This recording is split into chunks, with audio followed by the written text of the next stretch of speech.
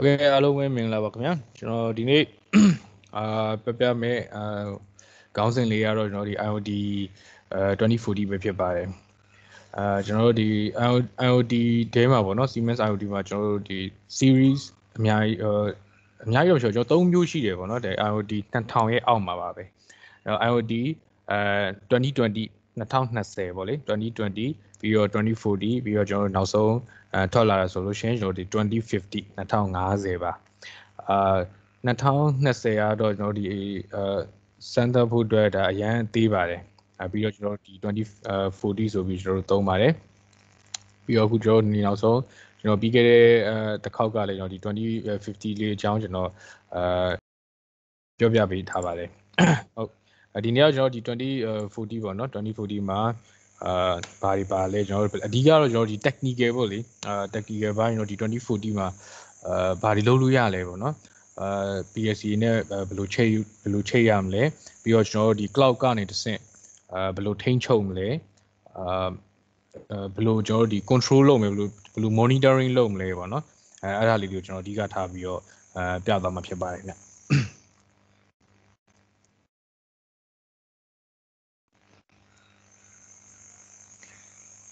ဒါကျွန်တော်ဒီနေ့ပြပြမယ့်အကြောင်းအရာလေးတွေပါပထမဆုံးတစ်ခုကတော့ကျွန်တော်ဒါ hardware introduction လေးပါကျွန်တော် hardware အကြောင်းလေးပါဒုတိယတစ်ခုကတော့ကျွန်တော်ဒီ IOT ထွက်ခဲ့သမျှအတိုင်းပေါ့နော်ကျွန်တော်ဒီ2020ကနေမှအခုနောက်ဆုံးထွက်တဲ့2050ထိကျွန်တော်ဒီထွက်ခဲ့သမျှ IOT အတိုင်းမှာကျွန်တော်တို့image file OS ပေါ့နော် operation system file လေးကျွန်တော်တို့ထည့်ရပါတယ် run ရပါတယ်အဲ့ဒါလေးထည့်ပုံထည့်နည်းလေးကျွန်တော်ပြောပြပါမယ်ပြီးတော့နောက်တစ်ခုကဒီကောင်ဒီကျွန်တော်ဒီ Arduino သုံးတဲ့ software ပေါ့လေ Arduino Sketch ဆိုတဲ့ software နဲ့လေသူက programming လုပ်လို့ရပါတယ်ဒါပေမဲ့ကျွန်တော်တို့ဒီအဓိကကျွန်တော်တို့သွားမှာ RAM မဲ့ပုံစံကတော့ကျွန်တော်တို့Node-RED ဆိုတဲ့ IoT platform ကိုကျွန်တော်ရေးလို့ရတဲ့ browser based software လေးနဲ့ကျွန်တော်တို့သွားမှာဖြစ်ပါတယ်ခင်ဗျ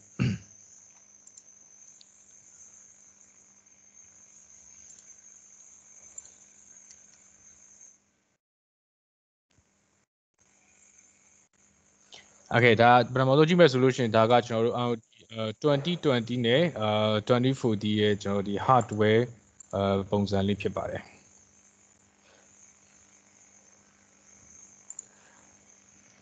ဒါကကျွန်တော်ဒီ2040ပါကျွန်တော်တို့ဒါကကြည့်မယ်ဆိုဒါအပေါ်ဘက်ချမ်းပေါ့လေကျွန်တော်တို့အပေါ်ဘက်ချမ်းမှာကြည့်မယ်ဆိုလို့ရှိရင်ကျွန်တော်တို့ကျွန်တော်ဒီpower supply ကျွန်တော်ဒီ power supply ပါမယ်ပြီးတော့ဒီကျွန်တော်ဒါကantenna တက်လို့ရတဲ့အပေါက်လေးပေါ့လေကျွန်တော် antenna ကတော့ကျွန်တော်တို့ဘာတွက်လဲဆိုတော့ဒီကောင်ကသူအထဲထဲမှာသူက expansion ထပ်လို့ရတယ်ကျွန်တော်တို့ PC mini ပေါ့နော် mini PCI card တွေနဲ့ကျွန်တော်တို့ expansion လုပ်တာမျိုးကျွန်တော်တို့ Wi-Fi module တက်တာမျိုးပြီးတော့ဒီကောင်မှာ original သူက SIM card ထည့်လို့ရတယ်ဟာမပါဘူးဒါပေမဲ့ကျွန်တော်တို့က expansion ထပ်လုပ်တယ်ပေါ့နော်SIM card ထည့်လို့ရတဲ့ module နဲ့ကျွန်တော်တို့ကmini PCI ပေါ့လေအဲ့လို SIM card တွေလာပါတယ် SIM card တွေကျွန်တော်တို့ Wi-Fi card တွေပြီးတော့ Bluetooth card တွေအဲ့လိုမျိုးကျွန်တော်တို့အဲ့လို card တွေပေါ့နော်ကျွန်တော်ထည့်ပြီးတော့ antenna လိုရတဲ့ဆိုလို့ရှိရင်လည်းကျွန်တော်တို့ကဒီမှာ antenna ကျွန်တော်တို့ထည့်ပြီးတော့ install လုပ်လို့ရပါတယ်ပြီးတော့ဒါကျွန်တော်တို့ရှေ့တဲတွေကနေကြည့်မယ်ဆိုလို့ရှိရင်မြင်ရမယ့် view ပါရှေ့တဲတွေမှာကြည့်နေဒီမှာကျွန်တော်တို့နှစ်ချမ်းပါပါတယ်ဒါကတော့ကျွန်တော်တို့အဓိက run နေရပါလေကျွန်တော်တို့ OS run မဲ့နေရာလေးပါဒီကောင်လေးကဒီဘက်ချမ်းကတော့ဒါကျွန်တော်တို့expansion လုပ်တဲ့နေရာပေါ့လေခုနပြောတဲ့ cut တွေထည့်တဲ့နေရာတွေပြီးတော့ကျွန်တော်တို့ IO expansion လုပ်တဲ့နေရာမျိုးတွေကျွန်တော်ဒီဘေးမှာကျွန်တော်တို့ထပ် site လို့ရပါတယ်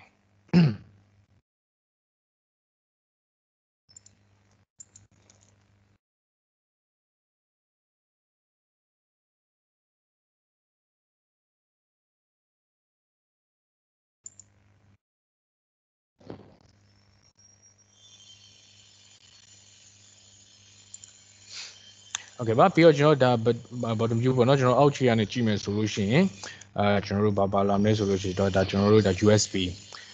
ကျွန်တော် USB ပါမယ်ဒါကြောင့်ကျွန်တော်တို့ type C ပေါ့လေ type C လေးပါမယ်ပြီးတော့ဒါကျွန်တော်တို့ LAN တစ်ပေါက်ပါပါတယ်ဒါတော့ကျွန်တော်တို့ဒါကျွန်တော်ဒါ programming ရေးတာမျိုးတို့ computer နဲ့ချိတ်ဆက်တဲ့အခါမျိုးတွေမှာကျွန်တော်သုံးလို့ရပါတယ်ဒီ type C တို့ကျွန်တော် USB တွေတို့ကျွန်တော်တို့ဘာတွေလုပ်လို့ရမလဲဆိုလို့ရှိရင်Wi-Fi ကျွန်တော် dongle လေးတွေလာပါတယ် wifi dongle လေးတွေချိန်ပြီးတော့ကျွန်တော်တို့ wifi ချိတ်ဆက်ပြီးတော့ internet သုံးတာမျိုးတို့ပါလို့ပေါ့နော်အဲ့လိုမျိုးကျွန်တော်တို့သုံးလို့ရပါတယ်ခင်ဗျဒါက2020မှာပါတဲ့ပုံစံလေးပါ2040ကျတော့ဘာကွာသွားလဲဆိုလို့ရှိရင်ကျွန်တော်ဒီအပေါ်မှာကြည့်မယ်ဆိုလို့ရှိရင်အခုလိုမျိုးကျွန်တော်တို့interface တွေပိုနှစ်ပေါက်ပိုပါလာတယ်ဒီကောင်လေးကဒီ2020မှာကျတော့ပြောင်ပေါ့နော်ဘာမှမပါဘူးဒီမှာကျတော့ကျွန်တော်တို့ဒါနှစ်ပေါက်ပါလာပါတယ်နှစ်ပေါက်ကတော့ဘာတော့လဲဆိုတော့ကျွန်တော်တို့တခြားcommunication အမျိုးအစားတွေအတွက်ပေါ့လေကျွန်တော်တို့ RS232 တို့485တို့အဲ့လိုမျိုးတွေကျွန်တော်တို့တခြား communication အမျိုးအစားတွေနဲ့ကျွန်တော်တို့ချိတ်ဆက်ဖို့လိုအပ်တဲ့အခါမှာကျွန်တော်ချိတ်ဖို့အတွက်ကျွန်တော်ဒါနှစ်ပေါက်ပါလာပါတယ်ပြီးတော့နောက်တစ်ခုကကျွန်တော်တို့ဒီ USB နှစ်ပေါက်ပေါ့နော်USB sorry LAN တော့နှစ်ခုပါလာပါတယ်LAN နှစ်ခုပါလာဖြစ်တဲ့အတွက်သူရဲ့အားသာချက်ကဘာလဲဆိုတော့ကျွန်တော်နောက် slide မှာပြပြပါမယ်အဓိကတော့သူက LAN နှစ်ပေါက်ပါလာဖြစ်တဲ့အတွက်တစ်ပေါက်ကကျွန်တော်တို့က PLC နဲ့ချိတ်ထိုင်နောက်တော့တစ်ပေါက်ကကျွန်တော်တို့ကinternet နဲ့ချိတ်ပြီးတော့ဒါ cloud နဲ့ချိတ်ဆက်တဲ့ဟာမျိုးပေါ့လေဒါဒီလိုနေရာမျိုးတွေမှာကျွန်တော်တို့သုံးလို့ရပါတယ်ခင်ဗျ channel တွေတော့ကျွန်တော်တို့တူတူပါပဲဒါကကျွန်တော် cover ကိုဖွင့်တဲ့အခါမှာဒါအတွင်းပိုင်းပုံစံလေးပါဒါလေးကဒီဘက်ကပေါ့နော်ဒီဘက်ဒီညာဘက်ချမ်းကဒီ cover ကိုကျွန်တော်ကြည့်ဖြုတ်လိုက်မယ်ဆိုလို့ရှိရင်ဒီမှာကျွန်တော်အလဲကောင်တဲ့မှာoperation system ကို run ဖို့အတွက်ကျွန်တော်ဒါ micro SD ကတ်လေးအပြင်ကကျွန်တော်တပ်ပါတီပါပဲတပ်ပါတီကျွန်တော်ဒီဖုန်းတွေထဲမှာထည့်လို့ရတဲ့ဟိုဟာလေးတွေ memory card လေးတွေကျွန်တော်ထည့်လို့ရပါတယ်အဲ့ဒါလေးကျွန်တော်တို့ဒါ OS အဓိက OS run တဲ့နေရာလေးပါဒါလေးကတော့ကျွန်တော်တို့ဒါ battery လေးပါဒီဘက်ကကောင်လေးကတော့ကျွန်တော်တို့ဗာနဲ့တူလဲဆိုလို့ရှိရင်ကျွန်တော် Arduino ဘုတ်လေးနဲ့တူပါပဲ pin assignment တွေလုပ်လို့ရမယ်ပြီးတော့ expansion တွေလုပ်လို့ရမယ်ခုနပြောတဲ့ကျွန်တော်တို့ sim card တို့ wifi တို့ bluetooth တို့အဲ့လိုမျိုးသက်ဆိုင်ရာပေါ့နော်mini PCI card လေးတွေနဲ့ကျွန်တော်တို့ကထည့်လို့ရပါတယ်ဒီကဒါ developer ဘုတ်ပါဒီကောင် developer ဘုတ်ဖြစ်တဲ့အတွက် developer တယောက်ရဲ့စိတ်ကြိုက်ကျွန်တော်တို့ပြန်ပြီးတော့ပြင်ဆင်ဖန်တီးလို့ရပါတယ်ခင်ဗျဒီကောင်က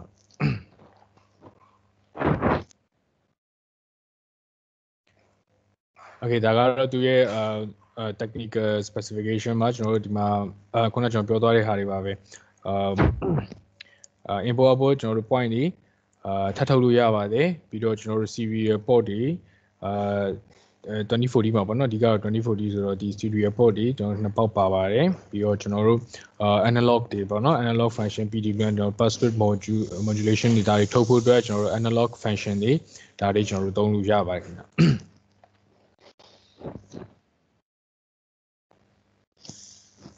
ပုံမှန်တော့ကျွန်တော်တို့ boat မှာတော့သူမပါဘူး digital တော့ခုပြောလို့ပေါ့နော် digital input output analog input output ဒါတွေကမပါဘူးဘယ်ချိန်ကျမှပါလဲဆိုတော့အခုလိုမျိုးကျွန်တော်တို့ Arduino ရှိတာခုနကပြော expansion ပေါ့နော်ကျွန်တော်တို့ထပ်ထုတ်လိုက်တယ် Arduino ရှိဆိုပြီးကျွန်တော်ထပ်ထုတ်လိုက်တဲ့အခါကျတော့မှArduino ဆိုတော့ GPIO ပေါ့နော် GPIO ကိုကျွန်တော်ထပ်ထုတ်လို့ရတယ်ထပ်ထုတ်လို့ရဖြစ်တဲ့အတွက်ကျွန်တော်တို့ digital input ဒါဆို5ခု output digital output 2ခု transistor type ပေါ့လေ analog input 2ခုဒါမျိုးတွေတော့ပြန်ပြီးတော့ထပ်ပြီးတော့ဒါပါလာတာပါခွဲထုတ်လို့ရပါတယ်ပြီးတော့ဒီ GPIO ကိုလည်းကျွန်တော်တို့ကဒါ node RAM မှာတခါတည်းတန်းရေးလို့ရပါတယ်ခင်ဗျ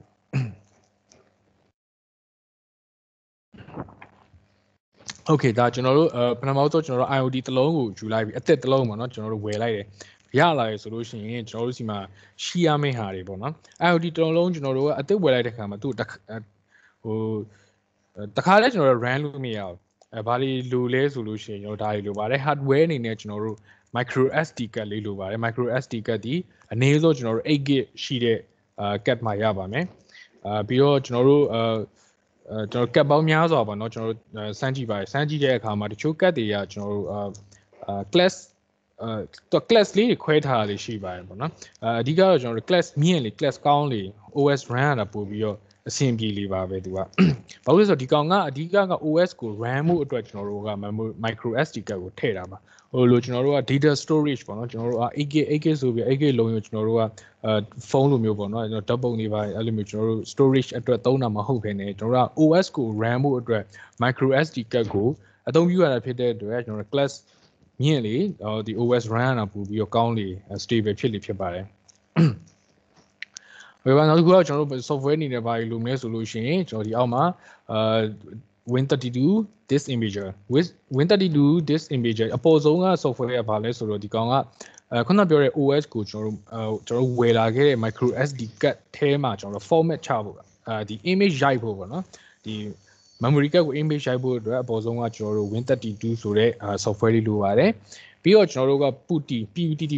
ဆိုတော့ဘာလဲဆိုတော့ကျွန်တော်တို့ဒီ IOT ကိုကျွန်တော်တို့configure လုပ်တဲ့ဟာအချိန်မျိုးတွေsetting ချိန်တဲ့အခါမျိုးတွေမှာကျွန်တော်တို့သုံးပါတယ်အဲ့ဒီအချိန်မှာကျွန်တော်တို့ PUTTY ဆိုတဲ့ software လေးလိုပါတယ်ပြီးတော့ image file ကကျွန်တော်ဒီမှာကြည့်မယ်ဆို XML ဆိုပြီးတော့ပြောပါလိမ့်မယ်ဒီရဲ့ link ကနေကျွန်တော်သွားမယ်ဆိုလို့ရှိရင် IOT2040 ပေါ့လေ IOT2040 image file version something ပေါ့လေသူက XML image file ဆိုတဲ့သဘောတရားဘာလဲဆိုတော့ကျွန်တော်တို့စီမံအနေနဲ့ကနေမှာသူကဒါ IOT ကိုသုံးလို့ရအောင် image file ကိုကျွန်တော်တို့ရေးပြီးထုတ်ပေးထားတယ်ပေါ့နော်တချို့ကြတော့ဒါprogramming ပေါ့နော် programmer သမားတွေကြတော့တချို့ဒီ Linux ဒီပေါ့နော်သူတို့တွေကြတော့သူက image file ကိုကိုယ့်ဘာသာကိုစိတ်ကြိုက်ရေးလို့ရပါတယ်ဖန်တီးလို့ရပါတယ်ကိုယ့်ဘာသာ image file တွေပြကျွန်တော်တို့ပြန်တိစောက်ပြီးတော့ IOT ကိုကျွန်တော်တို့သုံးလို့ရပါတယ်အဲ့လိုမှကျွန်တော်တို့ကမရေးဘူးဆိုလို့ရှိရင်လည်းကျွန်တော်တို့ပေးထားတဲ့ exam image file လေးတွေသုံးပြီးတော့လည်းကျွန်တော်တို့အသုံးပြုလို့ရပါတယ်ခင်ဗျနောက်တစ်ခုကကျတော့ WinSAP ဆိုတော့ဘာလဲဆိုတော့ကျွန်တော်တို့ဒါ file transfer လုပ်ဖို့ပါကျွန်တော်တို့ဒီတချို့ driver file တွေတချို့ tools လေးတွေပေါ့နော်အဲ့ဒါတွေကိုကျွန်တော်တို့ကအဓိကတော့ကျွန်တော်တို့ driver တွေပါ chain ဖို့ပါပဲအဲ့ဒါကိုကျွန်တော်တို့ IOT နဲ့ကျွန်တော်တို့ laptop နဲ့ PC နဲ့နှစ်ခုကြားကိုကျွန်တော်တို့ transfer လုပ်တဲ့အခါမှာအသုံးပြုရတဲ့software လေးပဲဖြစ်ပါတယ်ခင်ဗျ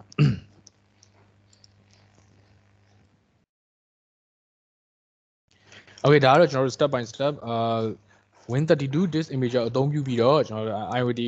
ကျွန်တော်ပေးထားတဲ့ XML image file လေးပေါ့နော်အဲ့ဒါလေးကိုကျွန်တော်တို့က cat ထဲကိုဒါကျွန်တော်တို့ format ချတဲ့ပုံလေးဖြစ်ပါတယ်ခင်ဗျကျွန်တော်ဒါလေးကိုတော့အသေးစိတ်တော့မပြောတော့ပါဘူးဒီကျွန်တော်ဒီ webinar ပြီးသွားရဆိုလို့ရှိရင်တော့ကျွန်တော်စီကိုဒါဟို email ကနေတဆင့်ပေါ့လေကျွန်တော်တို့လည်းဒါ email လိပ်စာဒီရဲ့Microsoft Teams ကနေမှကျွန်တော် email လေးတွေရေးပေးတာဖြစ်ဖြစ်ပေါ့လေကျွန်တော်ဒီရဲ့လေးတွေ step by step အသုံးပြုနေပြုပုံပြုနည်းလေးတွေကိုကျွန်တော်ဟိုဟာလေးတွေဒီ slide လေးကျွန်တော်ပို့ပေးပါမယ်ခင်ဗျဒါကတော့ကျွန်တော်ဒီ image file ရိုက်တဲ့ပုံစံလေးပါပြီးရတဲ့ကျွန်တော်ဒီခုလိုမျိုးဒီ micro SD card လေးကိုကျွန်တော်ဒီထဲမှာထည့်ပြီးတော့စပြီး run လို့ရပါခင်ဗျဒါကတော့ကျွန်တော်တို့OS ကိုကျွန်တော်ဒီရိုက်ပြီးတော့ကတ်ထည့်ပြီးတော့ကျွန်တော် power စ run တဲ့အခါမှာကျွန်တော်ဒါပေါ်လာမဲ့ပုံစံလေးဖြစ်ပါတယ်Okay ကျွန်တော်တို့ဒါ OS run ပြီးဆိုတာနဲ့ကျွန်တော်တို့စပြီးတော့ကျွန်တော် program စရေးလို့ရပါပြီပထမတစ်ခုကကျွန်တော်တို့ဘာလဲလုပ်လို့ရတယ်ဆိုလို့ရှိရင်Arduino Sketch ပေါ့နော် Arduino Sketch ဆိုတော့ဒါ Arduino ရေးတဲ့software လေးတစ်ခုပါပဲအဲ့ဒါလေးကိုကျွန်တော်တို့ဒါအဲ့ဒါလေးကိုအသုံးပြုပြီးတော့ဒီ IOT ကိုကျွန်တော်တို့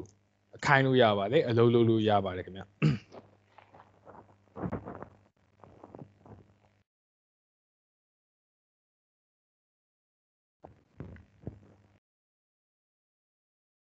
ဒါကတော့ကျွန်တော်ဒီ Arduino ခုနကပြော Arduino Sketch ဆိုတဲ့ software လေးကိုအသုံးပြုပြီးတော့program ရေးပုံရေးနည်းပေါ့လေဒါလေးကိုကျွန်တော်နည်းနည်းကြော်လိုက်ပါမယ်ဒါကျွန်တော်တို့ဒါ XML လေးတွေပါတယ်ဒီ blinking လောက်တာတွေထည့်ကြည့်ရတယ်ဒါကျွန်တော်တို့ဒါခုနကပြော blinking ကိုစမ်းကြည့်ရမျိုးတွေdigital ဒီကျွန်တော်တို့ဒါဖတ်တာတွေပေါ့နော်ဒါပြီးတော့ဒါကျွန်တော်တို့ pin assignment လေးတွေပါထဲကကျွန်တော်တို့ဒီဘယ်ဘက်အချမ်းကခုနပြောတဲ့ဒါArduino sheet စိုက်လို့ရမယ့်နေရာလေးမှာဒါအသုံးပြုတဲ့အခါမှာကျွန်တော်တို့ဒါ pin assignment လေးတွေဖြစ်ပါတယ်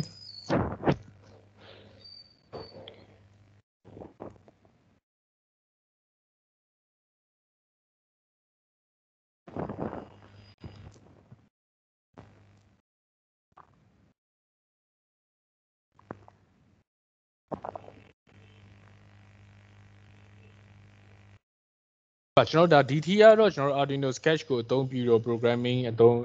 လုပ်လို့ရတယ်ဆိုတဲ့အကြောင်းအရာလေးပဲဖြစ်ပါတယ်။နောက်တစ်ခုကတော့ကျွန်တော်တို့ဗာလဲဆိုလို့ရှိရင် IoT ဒီဟိုမှာကျွန်တော်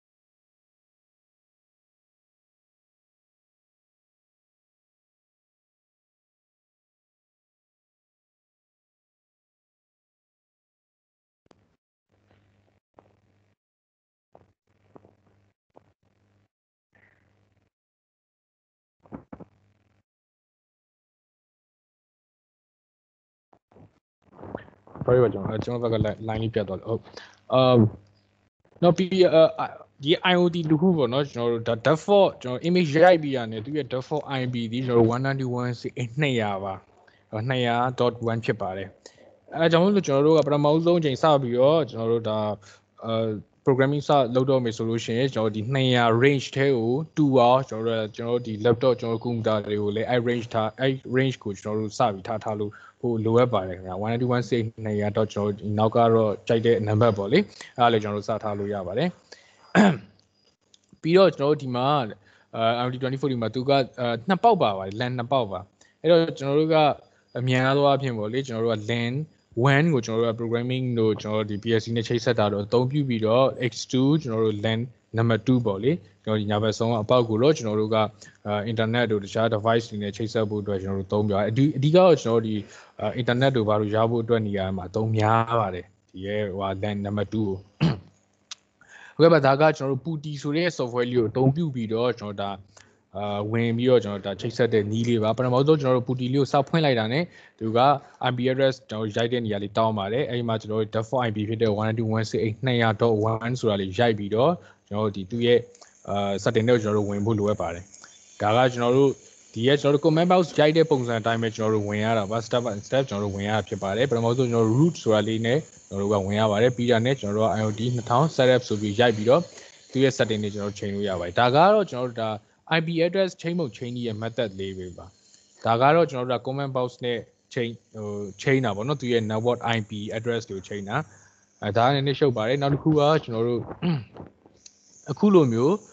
setting ပုံစံလေးတွေနဲ့ကျွန်တော်ချိန်လို့ရပါတယ်ဒါတော့ကျွန်တော်တို့က IOT 2000 setup ဆိုတဲ့ command လေးကိုကျွန်တော်တို့ရိုက်ပြီးတော့ရိုက်လိုက်တဲ့အခါမှာဒီလိုပုံစံမျိုးလေးကျွန်တော်ထွက်လာပါတယ်အဲ့ထက်မှာကျွန်တော်တို့ဒီ OS setting ပြီးတော့ကျွန်တော်တို့ဒီ node rack ကို on တာမျိုးတွေ network interface တွေကိုကျွန်တော်တို့ configure လုပ်တာမျိုးတွေအကုန်လုံးကိုကျွန်တော်တို့ဒီထဲမှာconfigure လုပ်လို့ရပါတယ်ဒါကတော့ကျွန်တော်တို့ networking နဲ့ဝင်ပြီးတော့အဲ့ရဲ့ကျွန်တော်တို့ interface တွေကိုကျွန်တော်ဝင်လိုက်တဲ့အခါမှာ ethernet 0 ethernet 1ကျွန်တော် LAN 1 LAN 2ပေါ့လေအဲ့ဒါကိုကျွန်တော်တို့ကကိုလိုချင်တဲ့ IP address တွားရောက်ပြီးတော့ဒါချိန်တဲ့ပုံစံလေးပဲဖြစ်ပါတယ်ခင်ဗျ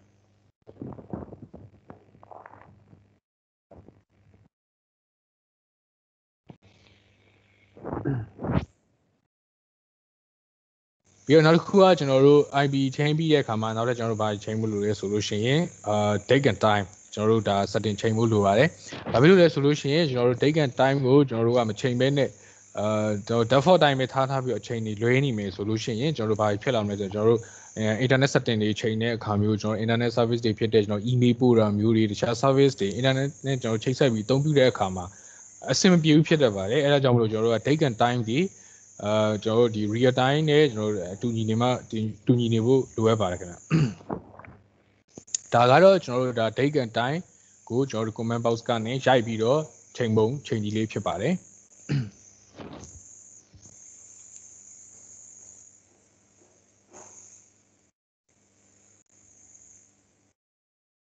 โอเคဒါကတော့ကျွန်တော်တို့ node rack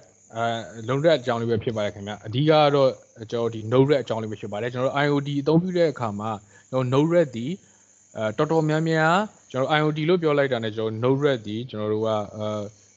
အသုံးပြုကြတာများပါတယ်ဒီကောင်ဒီ node rack ဆိုတာဒီ organization တစ်ခုပါ node rack ဒီကျွန်တော်တို့ဒါစီမံရေးလို့မဟုတ်ပါဘူးတခြားဒီတပ်ပါဒီအကုန်လုံးဒီသုံးလို့ရပါတယ်node rack ဒီ organization တစ်ခုပါသူဒီအဓိကပါလဲဆိုတော့ IOT platform အတွက်သူကဒီ tools တွေပေါ့နော်သူဒီ browser base ဖြစ်ပါတယ်ပြီးတော့ကျွန်တော်တို့ကဒီ node rack မှာကျွန်တော်တို့က node rack node လို့ဆိုတဲ့အတိုင်းပဲသူက node လေးတွေနဲ့ရေးရဖြစ်ပါတယ်ခင်ဗျဒီမှာကြည့်မယ်ဆိုလို့ရှိရင်ဒါ for example ပေါ့နော်ကျွန်တော်တို့ဒီမှာကြည့်မယ်ဆိုလို့ရှိရင်ဒီဘက်ဘယ်ဘက်ချမ်းအကုန်လုံးကဒါကျွန်တော်တို့ node တွေပါnode တွေပေါ့နော်ကျွန်တော်တို့ PLC လို့ပြောမယ်ဆိုရင်တော့ဒါကကျွန်တော်တို့ function block လေးတွေပေါ့ဒီဘက်ကကျွန်တော် function block လေးတွေနဲ့တူပါတယ်ကျွန်တော်တို့ကိုဘာသုံးချင်လဲပေါ့နော်မှာကျွန်တော်တို့ gate လို့ခေါ်မလားကျွန်တော် and gate or gate အစရှိပြင်ပေါ့လေအဲ့လိုမျိုးကျွန်တော်တို့ node လေးတွေရှိပါတယ်ဒီအလေကောင်ကကျွန်တော်ဒီကောင်လေးကကျတော့ကျွန်တော်တို့ programming ရေးသားတဲ့နေရာလေးဖြစ်ပါတယ်ဒီဘက်ကကျတော့ကျွန်တော်တို့ကသူ့ရဲ့ the properties ပေါ့လေကျွန်တော်ဒါကြည့်တဲ့နေရာလေးဖြစ်ပါတယ်ပြီးတော့ဒီကောင်ကကျွန်တော်ဒီ tab လေးတွေနဲ့ကျွန်တော်တို့ခွဲထားပြီးတော့ကျွန်တော် page လေးတွေပေါ့လေခွဲပြီးတော့ကျွန်တော်တို့ကရေးသားလို့ရပါတယ်ခင်ဗျ ဒါကကျွန်တော်တို့ဒါ node ရေးသားတဲ့ပုံစံလေးပါကျွန်တော်ဒီမှာ input ရှိမယ် output ရှိမယ်ပေါ့လေ input တစ်ခုဝင်လာဆိုလို့ရှိရင်ကျွန်တော်တို့ output တစ်ခုထွက်မယ်ပေါ့ကျွန်တော်ဒီမှာဒီလိုပုံစံရေးလို့ရပါတယ်အဲ့တော့ဒီကြားထဲမှာနော် input ဝင်တယ် output ထွက်တဲ့အခါမှာကြားထဲကနေကျွန်တော်တို့ကfilter လေးတွေ function လေးတွေကျွန်တော်တို့ပြန်ရေးလို့ရပါတယ်ဆိုတော့ကျွန်တော်တို့ input တစ်ခုဝင်တယ်အဲ့ input ကိုကျွန်တော်ဒီထဲမှာ function နေနဲ့ဘာလုပ်လိုက်ပါဆိုတာမျိုးကျွန်တော်တို့ရေးလို့ရပါတယ်ရေးပြီးတော့အဲ့ဒီဟာကိုကျွန်တော်တို့ output နေနဲ့ပြန်ထုတ်လိုက်ပါဆိုပြီးတော့ကျွန်တော်တို့ဒါပြန်ထုတ်လို့ရပါတယ်ခင်ဗျအဲ့တော့ဒီနေရာမှာကျွန်တော်တို့တချို့ဟာလေးတွေဒီ function အကြောင်းလေးတွေသိရမှာကတော့ကျွန်တော် Node-RED ဒီJavaScript ကိုအခြေခံထားတဲ့software လေးပဲဖြစ်ပါတယ်အဲ့ဒါကြောင့်ကျွန်တော်တို့ဒီ programming တော်တော်များများမှာကျွန်တော်တို့ JavaScript JS ကိုသုံးပါတယ်ပြီးတော့ကျွန်တော်တို့JSON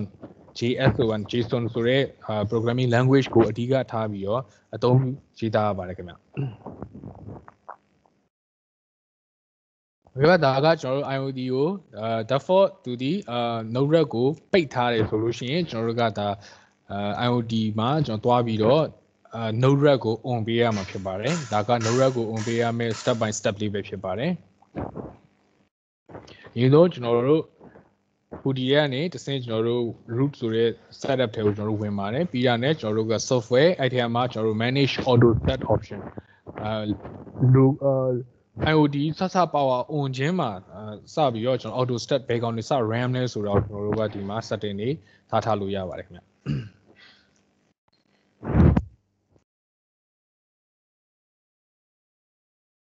โอเคပြီးတာနဲ့သူ့ရဲ့IOT ရဲ့IP address ရိုက်ပြီးတော့ is to ပေါ့နော်ကျွန်တော် is to local address ဖြစ်တဲ့ကျွန်တော်တို့1880.1880ဆိုတာကိုကျွန်တော်တို့ထည့်ပေးပြီးတဲ့နောက်မှာသူ့ရဲ့ Node-RED ကိုကျွန်တော်တို့စတင်ပြီးတော့အသုံးပြုလို့ရပါပြီ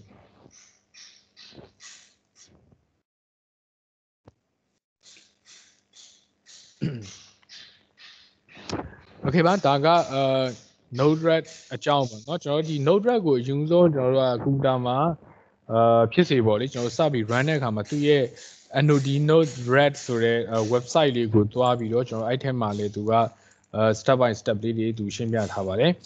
အဲ့ထက်မှာလည်းကျွန်တော်တွားကြည့်လို့ရပါတယ်အခုကျွန်တော်လက်တွေ့လေးပြပါမယ်ကျွန်တော်ဒီ Node-RED ဒီဘယ်လိုပုံစံမျိုးလဲသူဒီဘာတွေလုပ်လို့ရလဲဆိုတာကိုကျွန်တော် presentation နဲ့မပြဘဲနဲ့ကျွန်တော်လက်တွေ့ပြသပြမှာဖြစ်ပါတယ်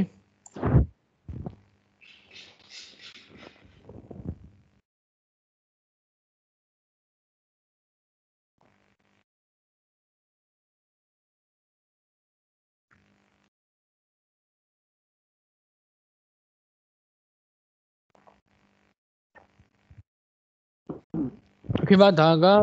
Node-RED ရဲ့အကြောင်းပေါ့လေ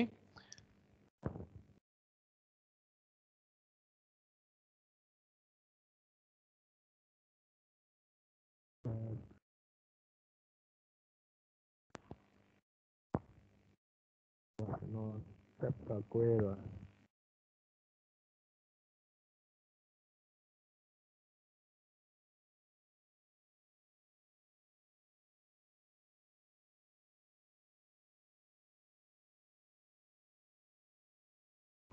ဒီဘက်ဒါကသူ့ရဲ့ IP address ပေါ့နော်ဒါကျွန်တော်ရဲ့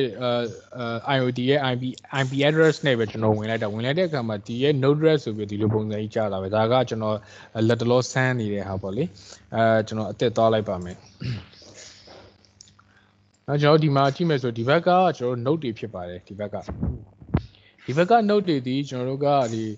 default ပေါ့နော် original ပါတဲ့ note မဟုတ်ဘဲနဲ့တခြား note တွေကျွန်တော်တို့ထည့်ခြင်းနဲ့စမ်းခြင်းနဲ့ဆိုလို့ရှိရင်လည်းကျွန်တော်တို့ကအသုံးပြုလို့ရပါတယ်ဆိုပါတော့ကျွန်တော်က IOT မှာဘာတွေလုပ်လို့ရသေးလဲဆိုတော့ကျွန်တော်တို့ social platform တွေဖြစ်တဲ့ထားပါကျွန်တော် Facebook တို့ Viber Line တွေကျွန်တော်သုံးလို့ရတယ်ဘယ်လိုအချိန်မှာသုံးလဲဆိုပါတော့ကျွန်တော်တို့ကထားပါကျွန်တော်ဒီ pressure တစ်ခုပေါ့ဒီ pressure တစ်ခု5 8 10 စသဖြင့် limit တစ်ခုရောက်သွားတယ်ဆိုလို့ရှိရင် message ပို့ပေးပါ alarm ပို့ပေးပါ email ပို့ပေးပါဒါမျိုးပေါ့နော်ကျွန်တော်တို့ကလုပ်မယ်ပေါ့နော် setting ချိန်မယ်ဆိုတဲ့အခါမျိုးမှာထားပါတော့ကျွန်တော်က line ကနေပို့စီခြင်းတယ်အဲ့တော့ line ရဲ့ note ကျွန်တော်ဒီမှာမရှိသေးဘူးမရှိသေးတဲ့အခါမှာကျွန်တော်ကကိုလိုချင်တဲ့Node-RED မှာသူက developer platform တွေအများကြီးပေးထားပါတယ်အဲ့ထဲမှာကျွန်တော်ကကိုလိုချင်တဲ့ဟာကိုကျွန်တော်ကဆွဲပြီးတော့install ပေါ့နော် install ကျွန်တော်တို့ထည့်သွားပြီးတော့ကျွန်တော်လုပ်လို့ရတယ်ဆိုတော့ line ဆိုတဲ့ဟာကိုကျွန်တော်သုံးချင်တယ် line ဆိုတော့ကျွန်တော် share လိုက်ဒီမှာ line နဲ့ပတ်သက်ပြီးတော့အများကြီးပဲထွက်လာတယ် ဒီမှာကျွန်တော်ဒီဂျပန်စာတွေနဲ့ဆိုပါတော့ဒီကျွန်တော်အများကြီးပဲရှိပါအဲ့ထက်မှာကျွန်တော်ကဘာသုံးချင်တာလဲဘာကိုလိုချင်တဲ့ဟာသုံးချင်တာကျွန်တော်ဒီမှာ install ဆိုပြီးတော့တန်းပြီးတော့တစ်ခါ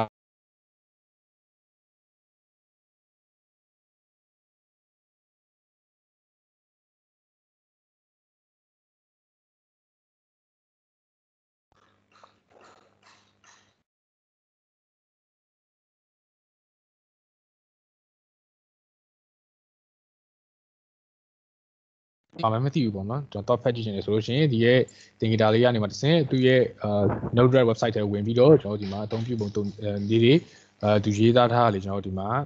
ကြည့်လို့ရပါတယ်ခင်ဗျ Okay အရင်ဆုံးကျွန်တော်တို့ Node.js မှာရှိတဲ့ dashboard ပေါ့နော် dashboard IOT လို့ပြောလိုက်တာ ਨੇ သူမှာကျွန်တော်တို့ကနှစ်ပိုင်းကျွန်တော်တို့ခွဲလို့ရပါတယ်ပထမတစ်ပိုင်းကတော့ဘာလဲဆိုတော့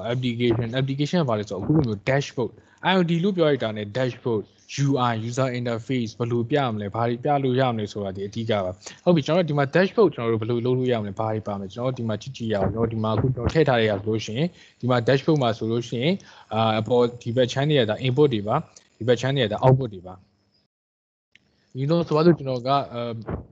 button လေးတစ်ခုကျွန်တော်ထည့်လိုက်မယ်အဲကျွန်တော်ဒီလိုဆွဲထည့်လိုက်ရမှာပဲ button ကျွန်တော်ထည့်လိုက်မယ်ပြီးတော့ကျွန်တော်ဒီမှာကျွန်တော်ဒါစမ်းထားတဲ့ဟာတွေပေါ့နော်ခဏလေးကျွန်တော်ကြည့်လိုက်အောင်မယ် Okay home တစ်ခုပဲရှိသေးတယ်အဲ့တော့ကျွန်တော်တခြားဟာတွေကျွန်တော်ဒါလေးကျွန်တော်ဖြတ်လိုက်မယ်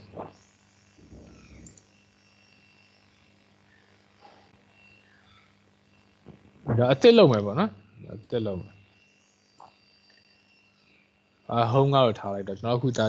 test စမ်းကြမယ် Okay ကျွန်တော်က button 1ဒီ button 1ဒီဟာကိုကျွန်တော်အရင်ဦးဆုံးကျွန်တော်တို့ဒီမှာဘယ်ထဲမှာထည့်မလဲdashboard ကျွန်တော်ဒါကို dashboard တစ်ခုလို့ကျွန်တော်ယူဆထားတယ်ဆိုလို့ရှိရင်ဒီဘေးမှာကြည့်မယ်ဆိုဒါ home ဒီဒါဒီတော့ဒါ tab လေးတွေပါဒီ tab ကကျွန်တော်တို့ကHTML လို့ပြောမယ်ဆိုရင်ဒါကျွန်တော်တို့ဒါ page လေး screen လေးတွေပေါ့ဒီဘက် screen ဒါဆို home screen home ဆိုရဲကျွန်တော်ရေးထားတဲ့ screen ထဲမှာရောက်နေတယ်ဒီအလဲမှာပေါ်နေတဲ့ဒီလိုဟာကိုကြောက်ကျွန်တော်တို့ကဘာလို့ခေါ်လဲဆိုရင် group နောက်ဒါလေးဆိုရင် group 1 group 2 group 3 group လေးတွေဒါဆို machine 1ရဲ့ group ထဲမှာရှိနေတယ်ဒါတော့ကျွန်တော်ပြန်ပြောရမယ်ဆိုလို့ရှိရင်ဒီတစ်ခုလုံးဒီဒါဒီဒီတစ်ခုလုံးဒီဒါကျွန်တော်တို့ကဒါ tab ပါ tab လေးတွေဖြစ်ပါတယ်ဒီဟာဒီကျွန်တော်တို့ group ပါ Okay အဲ့တော့ကျွန်တော်တို့ဒီ button ကိုကျွန်တော်အခုစမ်းတက်တဲ့ကောင်ကျွန်တော်အခုအသစ်ဖွင့်လိုက်ပါမယ်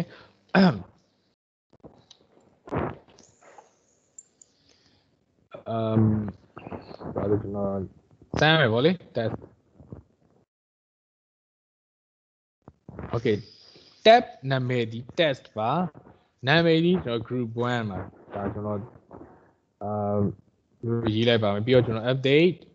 ပြီးတော့ကျွန်တော်ဒီမှာ label ဆိုတော့ကျွန်တော်ဒီမှာပေါ်ဝင်ဟာလေးပေါ့လေကျွန်တော်ဒါဒီမှာ for a button ပေါ့ကျွန်တော်ကထောက်ပါကျွန်တော် step stop စမ်းကြတယ်အဲဒါဆိုကျွန်တော်ဒီမှာ start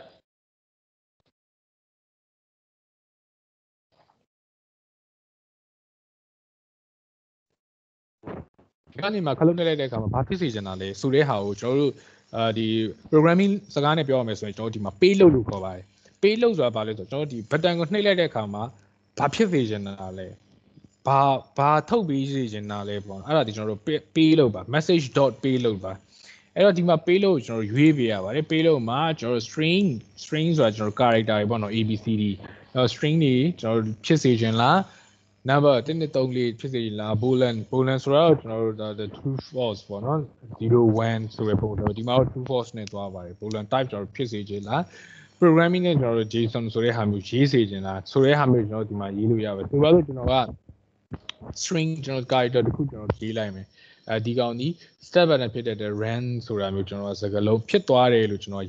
ယူဆလိုက်မယ်ပေါ့နော်ပြီးရတဲ့ကျွန်တော် done စကြည့်ပါပေါ့လေကျွန်တော်ဒီ deploy လုပ်လိုက်တဲ့အခါမှာသူရဲ့ dashboard မှာဒီမှာလေးဒီလို tab လေးခွဲဖို့အတွက်ဒီလိုပုံစံလေးပေါ်လာပါတယ်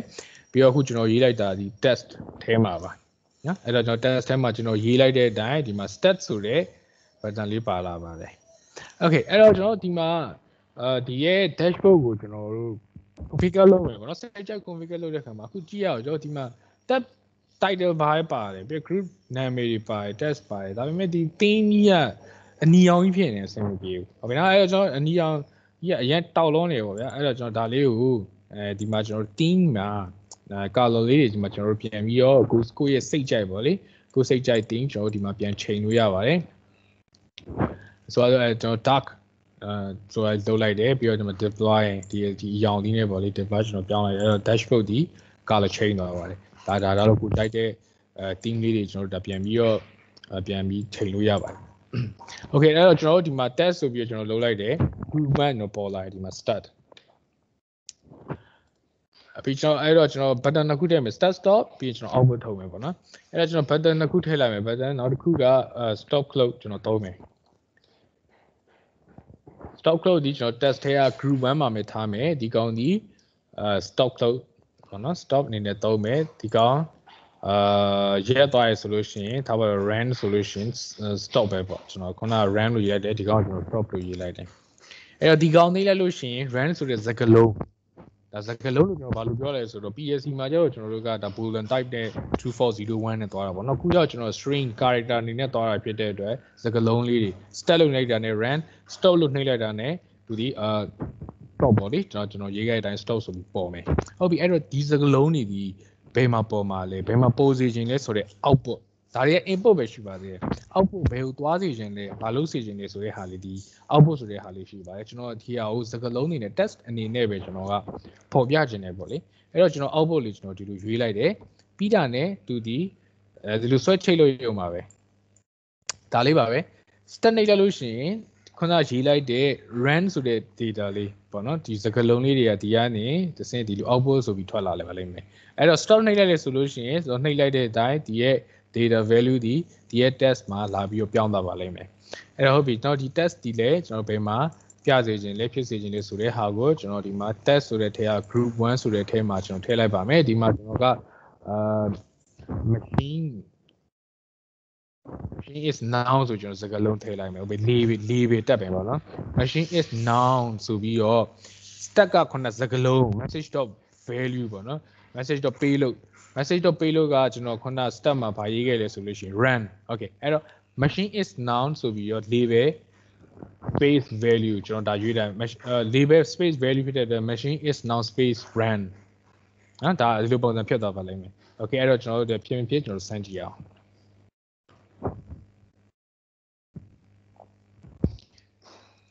machine is now run now stop okay အဲ့တော့ဒီမှာကျွန်တော်တို့ကဒီမှာကြည့်မယ်ဆိုကျွန်တော်ကဒီရဲ့group မှာပေါ့လေဒီရဲ့ group မှာ stock ဒီအပေါ်ရောက်နေတဲ့ stat ဒီအောက်မှာပြီးတော့ကျွန်တော်တို့ဒီ setting လေးတွေကျွန်တော်တို့မပြင်ရသေးဘူးဘာမပြင်ရသေးလဲဆိုလို့ရှိရင်ကျွန်တော်ကဒီရဲ့သူ့ရဲ့ size okay ဒီ group တစ်ခုရဲ့ size ဒီဘယ်လောက် spacing ယူမလဲအဲ့တော့ဒီ spacing ယူထားတဲ့ဒီ table ပေါ့နော်ကျွန်တော်ဒါ excel လို့မပြောဘူးဆိုတာ table နဲ့တူတူပဲဒီ table မှာstop ဒီtable ဘယ်နှခုယူမလဲဒီကောင်ဒီ table ဘယ်နှခုယူမလဲဆိုတဲ့ဟာကိုကျွန်တော်တို့ဒီမှာ setting လေးတွေချိန်လို့ရပါတယ် okay အဲ့တော့ကျွန်တော်တို့ဘယ်လိုချိန်မလဲဆိုတဲ့ဟာလေးကျွန်တော်ပြပါမယ်အဲ့တော့ဒီမှာ size တွေကျွန်တော်ဒီမှာ auto ဆိုပြီးဖြစ်နေပါတယ်အဲ့တော့ auto ဆိုတဲ့ဟာကိုကျွန်တော်ဒီမှာကျွန်တော်ဖြစ်စေခြင်းတဲ့ size ပေါ့လေပြောင်းလို့ရပါတယ်ကျွန်တော်ဆိုပါစို့ဒီလောက်ပဲဖြစ်စေခြင်းတဲ့ 3:1 3:1အဲ့တော့ကျွန်တော်ဒီဟာလေးဖြစ်တော့ဒီကနှိပ်လိုက်ရမယ်ရွေးလိုက်ရမယ်3:1အဲ့လိုပုံစံလေးဖြစ်သွားတယ် done ကိုလည်းကျွန်တော်ကအဲ့ size တူတူဖြစ်စေခြင်းလို့ပေါ့နော် 3:1ဖြစ်စေရွေးလိုက်တယ် done okay ကျွန်တော်ဒီမှာ deploy နှိပ်လိုက်တာနဲ့တန်းပြီးတော့ကျွန်တော် result ကိုကြည့်လို့ရပါတယ်အဲ့တော့မှာ stopဖြစ်ရှင်းနောက်ပြောင်းနေတယ်ပေါ့လေပြောင်းမြန်ဖြစ်နေအဲ့တော့ကျွန်တော်တို့ရှင်းနောက်ပြောင်းနေတယ်အပေါ်အောက်ပြောင်းနေတဲ့ဟာကိုကျွန်တော်တို့ဘယ်မှာလုပ်ရလဲဆို၄ယောက်ထဲကကျွန်တော်အခုလုပ်ထားတဲ့ဒီမှာ test group 1 step stop เนาะ group 1 step stop ဆိုတဲ့ဟာလေးကိုကျွန်တော်အပေါ်အောက်လေးတွေကိုလိုချင်တဲ့ပုံစံအတိုင်းကစားပြီးတော့ကျွန်တော် deploy ကျွန်တော်လုပ်ပြီးတော့လုပ်လို့ရပါတယ် okay တော့ဒီမှာ step stop sorry test မှာတော့ကြည့်မယ်ဆိုရင် step stop run နဲ့မှာ start နှိပ်လိုက်ရင် run stop နှိပ်လိုက်ရင် stop okay ဒါက digital ပါပို့ပြီးတော့ကျွန်တော်တို့မြင်တာအောင်ကျွန်တော်အမြန်လေးအလွယ်လေးကျွန်တော် group 2 group 2လို့ပြောလိုက်တာ ਨੇ ဘယ်လိုပုံစံပေါ်လာမလဲဆိုတဲ့ဟာလေးကိုကျွန်တော်စမ်းပြပေးပါမယ် အဲ့တော့မြန်အောင်ကျွန်တော်ဒီကောင်လေးကို copy လုပ်လိုက်မယ် copy လုပ်တဲ့အခါမှာဒီမှာကျွန်တော်တို့က export import ဆိုတဲ့ဟာလေးနဲ့အသုံးပြရပဲဒီမှာ right click ဆိုပြီးတော့ကျွန်တော်တို့ကလုပ်လို့မရပါဘူးဘာလို့လဲဆိုတော့ဒီကောင်တွေက code number နဲ့သွားတာဖြစ်တဲ့အတွက်ကျွန်တော်တို့က programming အနေနဲ့သွားတာပါအဲအကြောင်းကိုကျွန်တော်တို့ဒီကောင်အရင်ဆုံးကျွန်တော် export copy to clipboard ဒီ clipboard လေးတွေကျွန်တော်တင်ထားလို့ရပါတယ်ပြီးတော့ဒါမှမဟုတ်လဲဒီကိုစမ်းခြင်းတဲ့အချိန်လောက်ပဲကျွန်တော်တို့ကစမ်းထားလို့ရပါတယ်โอเคကျွန်တော်ဒါဆိုရင်ဒီပုံစံပေါ်လာပါတယ်ဟုတ်ပြီအဲ့တော့ကျွန်တော်တို့စီမှာပါလာမယ်ဆိုလို့ရှိရင်အခုဒီမှာကြောက်ဆိုလို့ရှိရင်ကြည့်မယ်ဆို group 1ထဲမှာပဲအကုန်လုံးကရှောက်သွားတယ်ပေါ့လေဘာလို့ကျွန်တော် copy paste လုပ်လိုက်တာဟိုအဲ့တော့ကျွန်တော်ကအဲ့လိုမျိုးဖြစ်ချင်ကျွန်တော် group 2ထဲမှာဖြစ်စေချင်တယ်ဒီကောင်တွေကိုဒီ step stock ဆိုတဲ့ကောင်တွေကို okay အဲ့တော့ group 2ထဲမှာကျွန်တော်တို့ဘယ်လိုထားမလဲ okay အဲ့တော့ကြည့်ရအောင်ဒီထဲမှာ step ဒီမှာ test group 1တွေကtest ဆိုတဲ့ထဲက group 1ပေါ့လေအဲ့မှာကျွန်တော်တို့က test group 2 okay အဆိုပြီးပြောင်းလိုက်တဲ့အခါမှာဘာဖြစ်သွားကြည့်ရအောင်ဒီ step ဒီအပေါ်က step ဒီအောက်ရောက်သွားတယ် group 2ထဲကိုရောက်သွားတယ်အဲ့လိုပုံစံတိုင်းပဲကျွန်တော်တို့ step ကို stop ကို group 2ထဲကိုကျွန်တော်တို့ပြောင်းလိုက်ပါမယ်sorry okay တော့ကျွန်တော်ဒီမှာ group 2ထဲမှာ stop ဒီရောက်သွားတယ်ဒီ output result ကိုလည်းကျွန်တော်က group 2ထဲကိုပဲကျွန်တော်ပြောင်းလိုက်ပါမယ်အဲ့တော့ဒီကောင်လေးကိုကျွန်တော်မြင်တော့ကျွန်တော်နည်းနည်းလေးကွဲလွဲအောင်လို့ပေါ့နော်ကျွန်တော်ဒီလိုလေးချိန်လိုက် okay done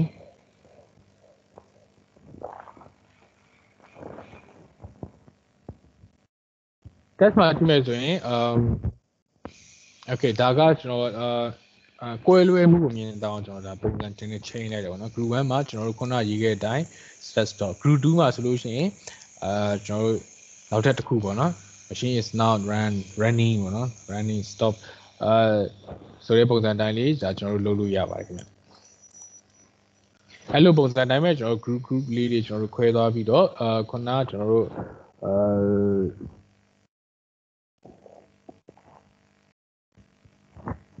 ကျွန်တော်ဒီ slide ကိုပြန်သွားမယ်ဆိုလို့ရှိရင်ပေါ့နော်ကျွန်တော်ဒီမှာ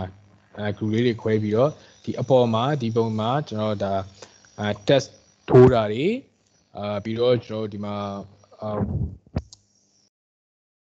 အဓိကတော့ကျွန်တော်ဒီ string character နဲ့ပေါ့နော်ကျွန်တော် run တာတွေကျွန်တော်ဒါလုပ်လို့ရပါတယ် okay နောက်တစ်ခုက okay ကျွန်တော်ဒါကျွန်တော်ခုနပြောတဲ့ဟာတွေပါပဲ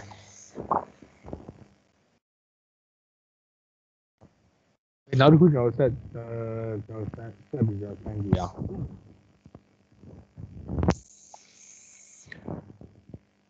okay ကျွန်တော်ဒီမှာဘာရှိအောင်လဲဆိုတော့ကျွန်တော်က slider ကျွန်တော်ဆန်းခြင်းတယ် slider ဆိုတော့ကျွန်တော် analog ပေါ့နော် analog ပုံစံမျိုးကျွန်တော်ဆန်းခြင်းတယ် okay အဲ့တော့ slider ဆိုတော့ကျွန်တော်ကဘယ်လိုပုံစံဘယ်မှာပေါ်စေလဲ game မှာပေါ်စေတယ် okay ကျွန်တော် game မှာဆွဲထည့်လိုက်မယ် slider ကိုကျွန်တော် group 1မှာပဲထားလိုက်မယ်ပေါ့နော်0ကနေထားပါတော့100အထိ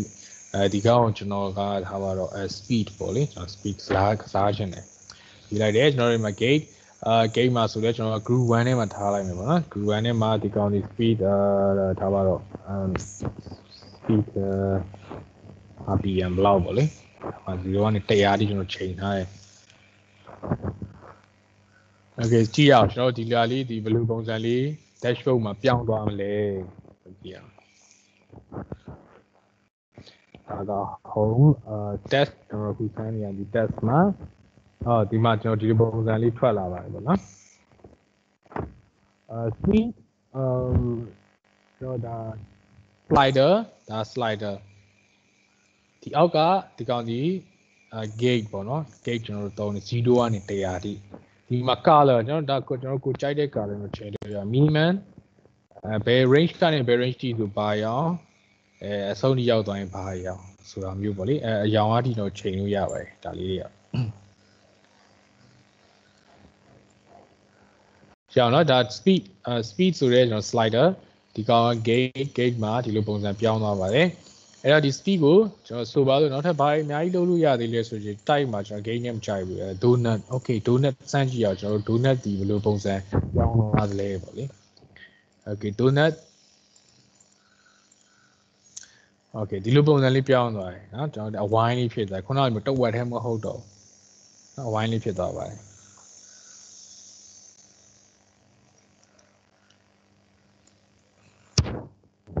ကျွန်တော်အများကြီးရှိပါသေးတယ်ဆိုပါတော့ကျွန်တော်ဒီကောင်းကိုကျွန်တော်ဆိုပါကျွန်တော် chart လေးနဲ့ပြချင်တယ်ဒီကောင်းကို speed ကို okay chart ကိုကျွန်တော်ဟိုဘက် channel ထားလိုက် blue ဘက် channel ထားလိုက်ဘာလို့ဆိုတော့ကျွန်တော်ဒီဘက်မှာအရင်အောက်ရောက်သွားမှာဆိုလို့ပေါ့နော် okay chart ကိုဟိုဘက် blue ဘက်ပြောင်းလိုက်ပြီးတော့ chart ဒီဘက်ရောက်သွားပြီ okay ကျွန်တော်ကစားမယ်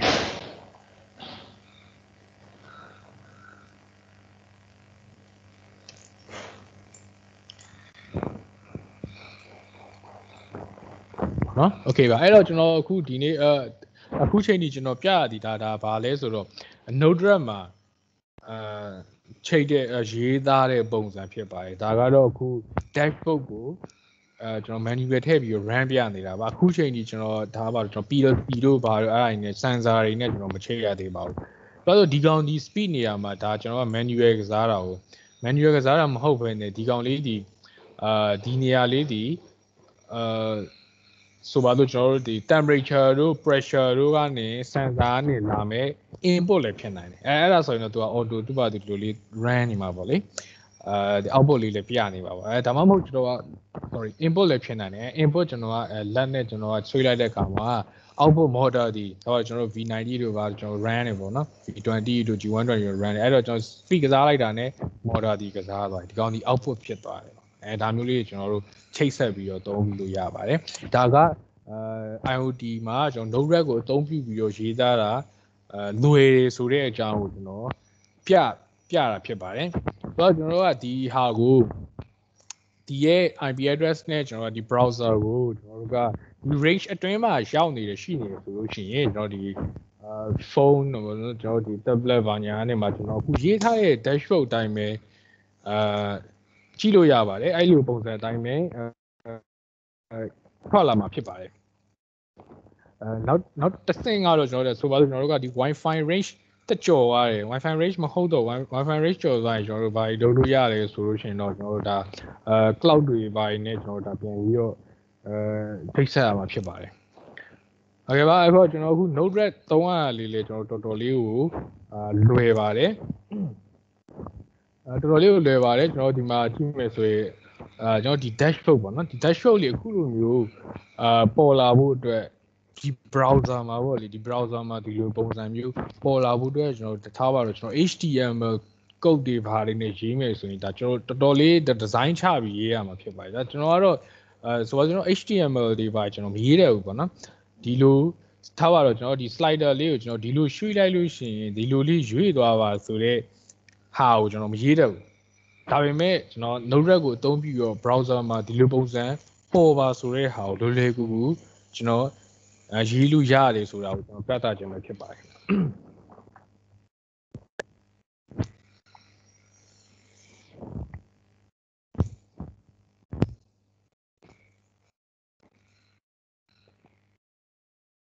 အဲ့ဒါလေးကိုကျွန်တော်ပြပါမယ်အခုဆိုပါလို့ကျွန်တော်ဒီရဲ့ IP range ပေါ့နော်ကျွန်တော်အခုကျွန်တော်ရဲ့ IOT မှာကျွန်တော်က Wi-Fi dongle လေးကျွန်တော်ချိန်ထားပါ Wi-Fi dongle ဆိုတော့အရင်တော့ကကျွန်တော် desktop ကွန်ပျူတာတွေမှာဆိုလို့ရှိရင်တော့ Wi-Fi မပါဘူးပေါ့နော်အဲ့တော့ Wi-Fi မပါတဲ့အခါမှာ Wi-Fi ဖမ်းလို့ရအောင်ဆိုပြီးတော့ကျွန်တော် USB Wi-Fi လေးတွေလာပါတယ်အဲ့လိုပုံစံမျိုးပါကျွန်တော် IOT မှာ Wi-Fi ဖမ်းလို့ရအောင်ကျွန်တော် USB Wi-Fi လေးကျွန်တော်တက်ထားပါတယ်ပြီးတော့ကျွန်တော်Wi-Fi လွှင့်ထားပါအဲ့တော့ကျွန်တော်ဒီ IP range နဲ့ကျွန်တော်စမ်းပြပါမယ် okay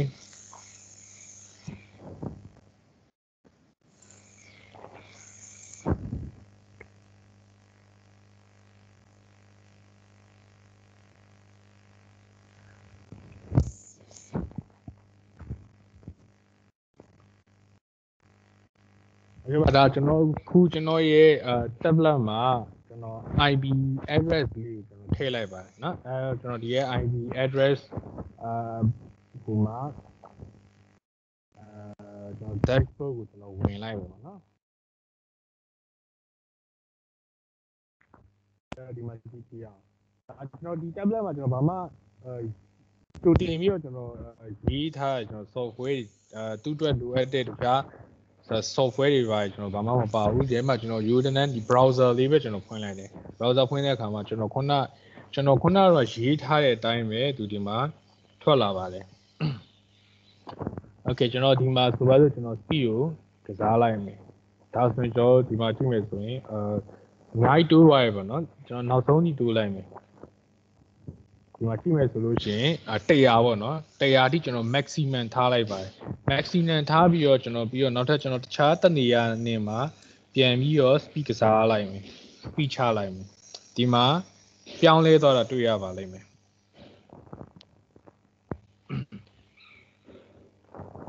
Okay ပါဒါကကျွန်တော်ဒီ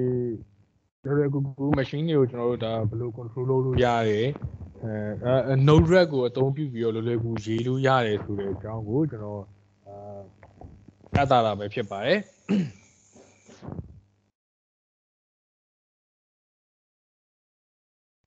Okay ကျွန်တော်နောက်တစ်ခုကဘာလဲဆိုတော့ကျွန်တော်တို့ထားကျွန်တော် PLC နဲ့ဘယ်လိုချိန်မလဲ PLC နဲ့ကျွန်တော်တို့ဘယ်လိုချိန်ပြီးတော့ခုနတော့ကစားနေတဲ့ data တွေကို PLC နဲ့ကျွန်တော်တို့ဘယ်လိုချိန်ဆက်ပြီးတော့ PLC ကိုမောင်းနှင်လို့ရမလဲဟုတ်နော်အဲ့ဒါလေးကျွန်တော်တစ်ချက်ကြည့်ရအောင်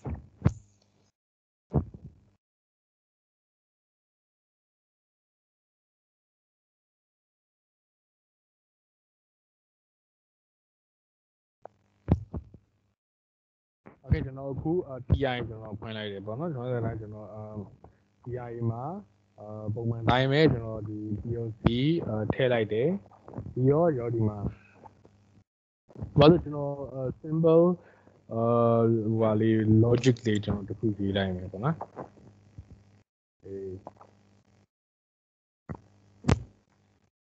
တော့ symbol လေးပါပဲကျွန်တော်တို့ဒီမှာဆိုI 0.1ကျွန်တော်တို့ on လိုက်တယ်ဆိုရင်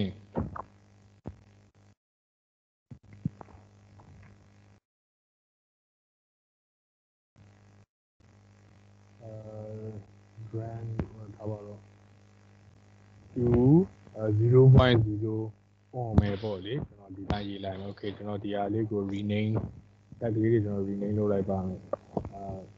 ဒီဟာလေးပေါ့နော်ဒါကိုကျွန်တော်ကတက်တော့ပေါ့နော်တက်လို့ပဲရေးလိုက်ပါမယ်ဒီအောက်ဘက်ကိုကြတော့ကျွန်တော်တို့ brand ပါလေဒါကခုလေး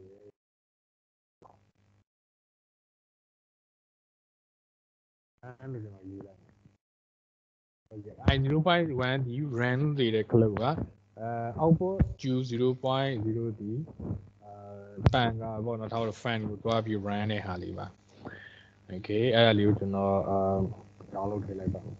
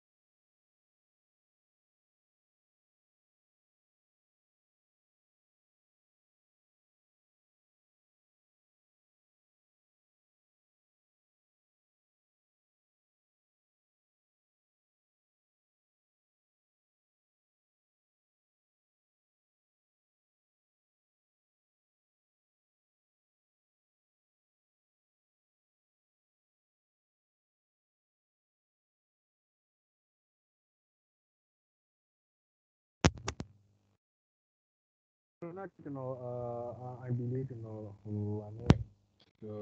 TI မှာကျွန်တော်ထည့်ပြီးတော့ run လိုက်တယ်ဗောနိကျွန်တော်ဒါတော့ PSC အစ်စ်ကိုကျွန်တော်ခုနကျွန်တော်စမ်းကြည့်တော့ PSC အစ်စ်ကိုကျွန်တော်ချိန်လိုက်တဲ့အခါမှာအပြင်မှာတော့ကျွန်တော်တကယ်ခလုတ်တွေနေဗောလေကျွန်တော် online တဲ့ခါမှာကျွန်တော် output to 0.04 ဒါ on သွားတယ်ပိတ်လိုက်တယ်ဗောနော် output to 0.0 ပိတ်သွားတယ်ဒါကျွန်တော် Ution program လေးကျွန်တော်ထည့်လိုက်တယ်ဒါ PSC ဘိုင်းမှာကျွန်တော်တခြားဘာ setting မှာကျွန်တော်ထည့်မထားပါဘူးပြီးတော့ကျွန်တော်ဒါကို IOT ဘိုင်းကျွန်တော်ချိန်ကြည့်ရမယ် Okay အဲ့တော့ IOT မှာကျွန်တော်ချိန်ဖို့အတွက်ဆိုလို့ရှိရင် PSC ကိုဒါ S7 series ပေါ့လေကျွန်တော်ဒီ1200ဖြစ်တဲ့အတွက်သူရဲ့ node ကိုကျွန်တော်ထည့်ပေးဖို့လိုအပ်ပါတယ်အဲ့တော့သူရဲ့ node ဒီပါလဲဆိုလို့ရှိရင်တော့ IOT at 7ပေါ့လေ at 7ကျွန်တော်ဒီ node လေးပေါ့လေကြည့်အောင်ကျွန်တော်ဒီမှာကြည့်လားကျွန်တော်ဒီမှာတော့ PSC at 7 node လေးပါ Okay အဲ့တော့ကျွန်တော် PSC at 7နဲ့ဘယ်လိုချိန်မချိန်ကြည့်အောင်ဆိုတော့ဒါဒီ input output ကျွန်တော်ယူလိုက်မယ်Okay ဒါကိုကျွန်တော်ခုန PLC အမေမှာရေးတိုက်ပြီးရစီနဲ့ကျွန်တော်ချိန်မယ်အဲ့တော့ဒီ URL လေးယူပြီးတော့သူ့ရဲ့အကြောင်းအရာပေါ့လေသူ့ရဲ့အကြောင်းအရာကိုကျွန်တော်ဒီဘက်နေလေးတိုးလိုက် Okay ဒီရဲ့ note ရဲ့အကြောင်းအရာကျွန်တော်တီးဖို့အတွက်ဆိုကျွန်တော်ဒီမှာ information ပေါ့လေကျွန်တော်ဒီမှာပို့လို့ရပါတယ်နော်ကျွန်တော်ဒီမှာရေးဖို့ရေးဒီလေးပါလေးတော့ရှိပါတယ် Okay အဲ့ဒီမှာကျွန်တော်နှစ်ချက်နှိပ်လိုက်မယ်ဒီမှာကျွန်တော်ကဟိုရေးပြရပါတယ်သူရဲ့ IP address ကိုကျွန်တော်ရေးပေးရမှာဖြစ်ပါတယ်အဲ့ဒါလေးကျွန်တော်ဒီမှာကြည့်ရအောင်တော့ဒီမှာသူရဲ့ IP address ကျွန်တော်192.168.01တော့ထည့်ပေးရပါမယ်ပြီးတော့ဒီမှာကျွန်တော်က rack type ပါ rack slot type ပါကျွန်တော်ဒါ TSAB ဆိုလို့ရှိရင်ကျွန်တော် logo တို့လိုနေရာ logo တွေနဲ့ပေါ့နော်ကျွန်တော်ချိန်တဲ့အခါမျိုးမှာကျွန်တော် TSAB နဲ့ပြောပါတယ်အခုကျွန်တော်ဒီ S7 series မှာကျွန်တော် rack slot ပေါ့နော်ဒီ rack ပုံစံနဲ့သွားတာဖြစ်ပါတယ်Okay ဒါကျွန်တော်က PSC ရော rack 0ပေါ့ rack ဒီတစ်ခုမှာပဲကျွန်တော်သုံးထားတဲ့ slot number 1နောက်ထပ် rack တစ်ခုမှာဆိုတော့ကျွန်တော် rack 1ပေါ့လေကျွန်တော်ဒီ300တွေဘာတွေမှာဆိုလို့ကျွန်တော်ဒါထားပါကျွန်တော် slot number လေးကျွန်တော်ပြန်ချိန်ပေးရပါတယ်slot number 2တို့ဘာလို့ကျွန်တော်ပြန်ချိန်ပေးရပါတယ်အခုကျွန်တော်1200မှာဆိုတော့ကျွန်တော်ဒါ slot number 1ပါပြီးတော့ကျွန်တော် variable မှာကျွန်တော်တို့ကထည့်ပြီခုနကကျွန်တော်နှစ်ခုပေါ့နော်ကျွန်တော်input output ကျွန်တော်နှစ်ခုထည့်လိုက်တယ်run နဲ့ဒီ output လေး run ဒီကျွန်တော် I 0.1 fan ဒီ 0.0 ဆိုတဲ့ဟာလေးကိုကျွန်တော် variable ကျွန်တော်ဒီမှာသုံးနေတဲ့ဟာကိုကျွန်တော်ဒီမှာထည့်ပေးရမှာဖြစ်ပါတယ်အဲ့တော့ဒီမှာရေးတဲ့အခါမှာသူရဲ့ address လေးတွေကျွန်တော်တီးဖို့လိုအပ်ပါတယ် address လေးဒီမှာကြည့်မယ်ဆိုလို့ရှိရင်တော့ဒီမှာ address name address တော့ဒီမှာ variable list မှာပေါ့နော် address name အဲ့တော့ရေးပြတဲ့အခါမှာဒါရေးလို့ရတဲ့ format ပုံစံလေးဖြစ်ပါတယ်အဲ့ဒီမှာကြည့်မယ်ဆိုလို့ရှိရင်ဒီဘက်အခန်းကြီးဒါကျွန်တော်တို့ဒါS7 မှာIOT မှာတော့ရေးခဲ့မယ်ဆိုလို့ရှိရင်တော့ PLC မှာတူမဲ့ဟာနော် PLC မှာတူမဲ့ဟာဖြစ်ပါတယ်ဒီဘက်ကကျွန်တော် data type တွေပါဆိုပါလို့ကျွန်တော်ကအခုဆိုလို့ရှိရင်ရိုးရိုးboolean type ပေါ့နော်ကျွန်တော် 0.1 နဲ့ကျွန်တော်ဟိုပါပဲ 0.0 ပဲတုံးတာဖြစ်ပါတယ် Okay အဲ့တော့ကျွန်တော်တို့ဒါဘယ်လိုရေးလို့ရမလဲဆိုပြီးတော့ကျွန်တော်ကြည့်အောင် Okay ဒီမှာကြည့်မယ်ဆိုရင်သူ sample လေးပြထားတယ် I 1.0 or ဒါမှမဟုတ် I 1.0 1.0 ဆိုပြီးတော့ရေးလို့ရအဲ့ဒီဘာနဲ့သွားတူရဲဆိုလို့ရှိရင် PLC မှာဒီဟာနဲ့သွားတူတယ်ပေါ့နော်အဲ့တော့ကျွန်တော် I နဲ့ရေးလို့ရဆို E နဲ့လည်းရေးလို့ရတယ်ကျူနဲ့ရေးလို့ရလို့ E နဲ့ရေးရတယ်အခုကျွန်တော် I နဲ့ကျူနဲ့ပဲရေးလိုက်ပါမယ် Okay add address ကျွန်တော်အခုတုံးပါဒီ I 0.1 နော် 0.1 ဒီကောင်ဒီ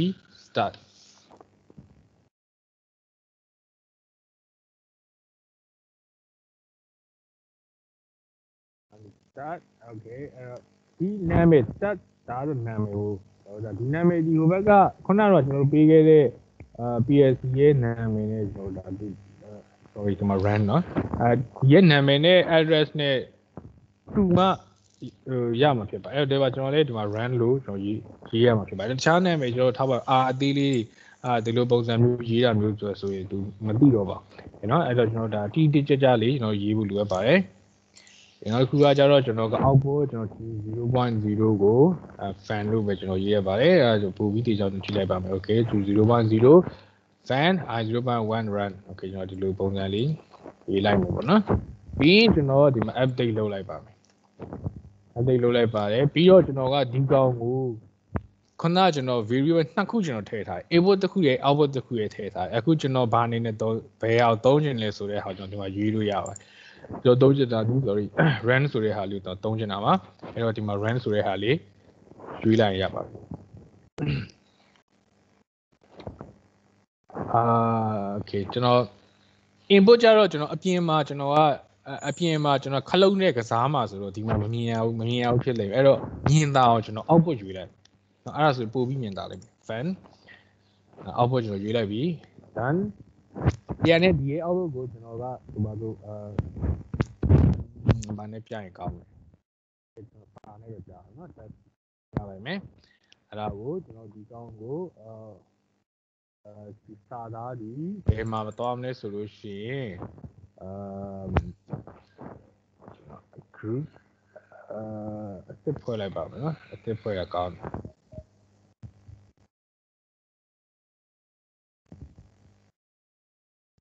okay ကျွန်တော် group 3မှာတော့ဒီ output ပေါ့လေ PSC output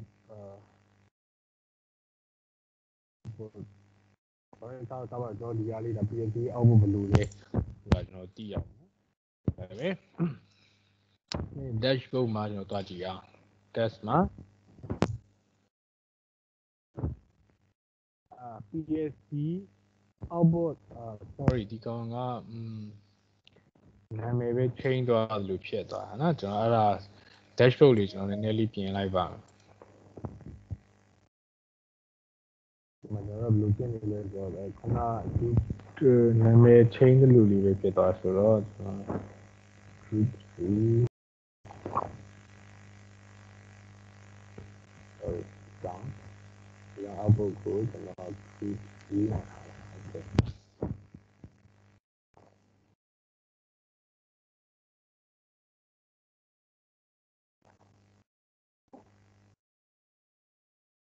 okay ကျွန်တော်ရဲ့group လေးပေါ်လာเนาะအဲ့ဒါနဲ့ PLC default okay ကျွန်တော်အခုအပြင်ကနေကျွန်တော် run လိုက်မယ်နော်အဲ့တော့ output ထွက်သွားတယ်ဒီမှာလဲtrue ဆိုပြီးတော့လာပေါ်နေတယ်ပေါ့နော်အဲ့တော့ကျွန်တော်အခုသင်လိုက်ရ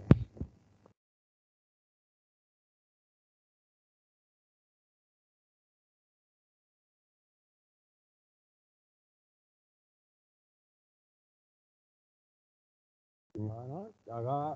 ဒီရဲ့ output ဆိုဒီမှာ true ဖြစ်နေတယ်အဲ့ဒါကျွန်တော်ဒီကနေပြန်ကနေပိတ်လိုက်မယ်အဲ့တော့ဒီမှာလဲပိတ်သွားတယ်ဒီမှာလဲ false ဆိုပြီးတော့ဖြစ်သွားတယ်ဒါကကျွန်တော်ဓာတ်ရိုက်ဆိုတာဘာလဲဆိုတော့ဘယ်လိုခေါ်မလဲ I နော် real I to ဆိုတဲ့ address တွေနဲ့ကျွန်တော်တကယ်အပြင်မှာသုံးနေတဲ့ real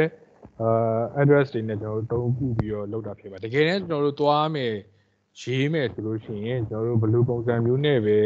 ရေးပြီးတော့သွားအောင်လဲဆိုတော့ကျွန်တော်ဒီမှာခုန sample ဆိုဒီမှာကြားတဲ့အတိုင်းပေါ့လေဒီပဲရေးတဲ့အခါမှာကျွန်တော် example ရေးကြပါမယ်ဒီလိုပုံစံအတိုင်းပါနော်ကျွန်တော်ဒီ beta block DB နဲ့သွားမှာဖြစ်ပါတယ်အဲ့ဒါမှကျွန်တော်တို့ကပြန်ပြီးတော့ control လုပ်တဲ့ဟာမျိုးတွေကအဆင်ပြေမှာဖြစ်ပါတယ်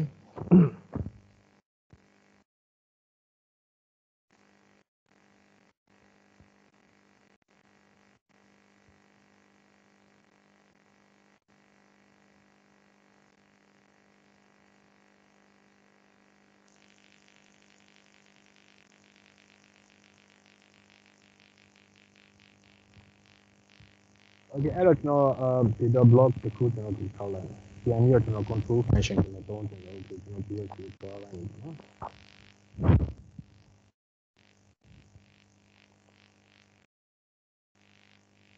ကျွန်တော် block တစ်ခုကျွန်တော်ဒီထောက်လိုက်မယ်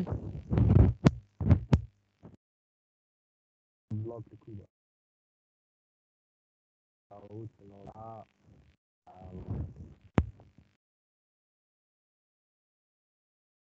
ဒီတော့ကျွန်တော် data block တစ်ခုကျွန်တော်တည်ဆောက်လိုက်ပြီ okay အဲ့တော့ဒီမှာကျွန်တော်က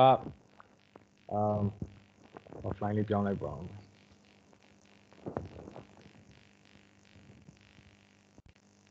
ဒီမှာကျွန်တော်ဆိုတော့ကျွန်တော်ပြန်ပြီး IOT ကနေကျွန်တော်ပြန်ပြီး control လုပ်တော့မှာเนาะကျွန်တော် PLC ကို IOT ကနေတစ်ဆင့်ကျွန်တော်ပြန်ပြီး control လုပ်တော့မှာဖြစ်တဲ့အတွက်ကျွန်တော်ဒီမှာIOT ကနေပြန်ပြီးတော့ control လုပ်မယ် run function ပေါ့လေ run ကျွန်တော် IOT မှာကျွန်တော် close နှစ်ခုထားလိုက်မယ် run နဲ့stop နဲ့ပေါ့လေ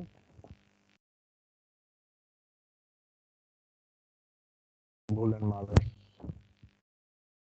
data type ပြတော့ကျွန်တော်တို့ဒီထားပါတော့ analog တွေ timer counter တွေပါလာဆိုလို့ကျွန်တော်တို့ integer လို့ပါတော့ကျွန်တော်တို့ဒီပြောင်းပြအခုကတော့ကျွန်တော်တို့ကရိုးကျွန်တော်တို့ဒီ input output ဒီ digital လေးတော့ဖြစ်တဲ့ပုံစံမျိုးကျွန်တော်သုံးလိုက်တာเนาะဒီ output ကိုကြာတော့ကျွန်တော်ဒီ PLC ရဲ့ output fan 2ပေါ့ခုန1လို့ကျွန်တော်ကြည့်ထားတာเนาะကျွန်တော် fan 2ဆိုတော့ကျွန်တော်သုံးလိုက်တယ်Okay အဲ့တော့ဒီရဲ့ data block နဲ့ကျွန်တော်တွဲပြီးသွားတော့မှာဖြစ်တဲ့အတွက်ဒီ data block ဒီကျွန်တော်တို့ကအပြင်ကို sharing လုပ်ရတော့နော်ကျွန်တော်က PLC ထဲမှာပဲကျွန်တော် data block ကိုကျွန်တော်သုံးမှာမဟုတ်ဘူးကျွန်တော်အပြင်မှာတခြား device ကိုအခုဆိုရင်တော့ကျွန်တော် IOT ပေါ့လေတခြား device ကိုကျွန်တော်တို့ကခွဲပေးတော့မယ်ပေးသုံးမှာဖြစ်တဲ့အတွက်ကျွန်တော်ကဒီရဲ့ data block ကိုnon optimize လုပ်ဖို့လိုတယ်เนาะကျွန်တော် non optimize လုပ်တော့မှသူ offset နံပါတ်တွေထွက်လာမှာဖြစ်ပါတယ်ဒီမှာကြည့်မယ်ဆိုရင်ဒီမှာ step value data type ဒါတွေပဲပါပါတယ်တခြားကျွန်တော်တို့ဒီoptimize ဖြစ်နေတယ်ပေါ့လေဒါ default အနေနဲ့ဖြစ်နေမှာအဲ့တော့ကျွန်တော်က non optimize ဖြစ်ဖို့လိုပါတယ်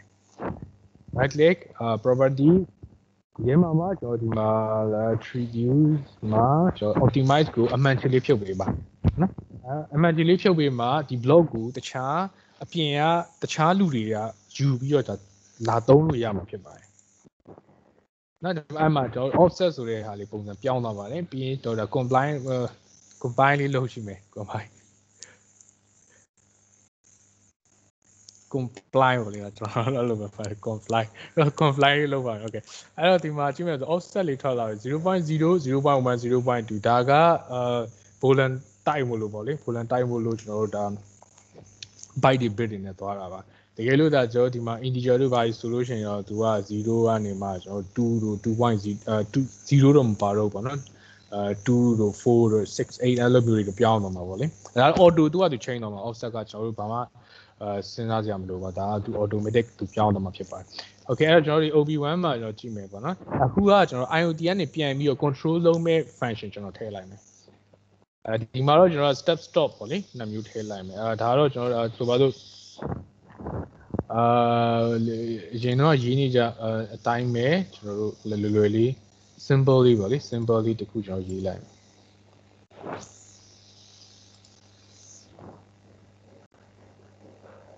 ဒီကောင်ဒီကျွန်တော်data webinar ဆိုတဲ့ data block ထဲမှာဒီကောင်ဒီ run ဒီကောင်ဒီ webinar ထဲမှာ IOT ထဲမှာရှိတဲ့ဒီကောင်ဒီ page တဲ့ code stop okay အဲ့တော့ဒီကောင်ဒီ output အဲ့တော့ fan နောက် output ကိုကျွန်တော် input ပြန်ပြီးထားမယ်ပြန်ပြီး run မယ်ပေါ့လေ okay အဲဒါကြောင့်ဒီမှာဒီလိုရေးလိုက်မယ်ဒီကောင်ကိုကျွန်တော် download ထည့်လိုက်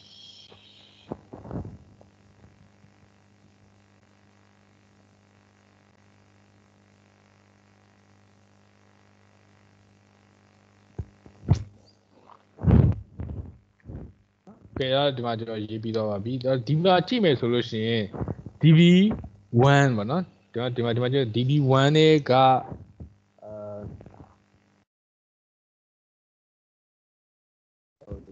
DB1 တွေကမှ DB တော့ဒါ boolean type ဖြစ်တဲ့အတွက် x နဲ့ပေါ်ပါတယ် x 0.0 x 0.1เนาะဒီလိုပုံစံလေးပေါ်ပါတယ်အဲ့ဒါကိုကျွန်တော် IOT မှာထည့်ရပါလိမ့်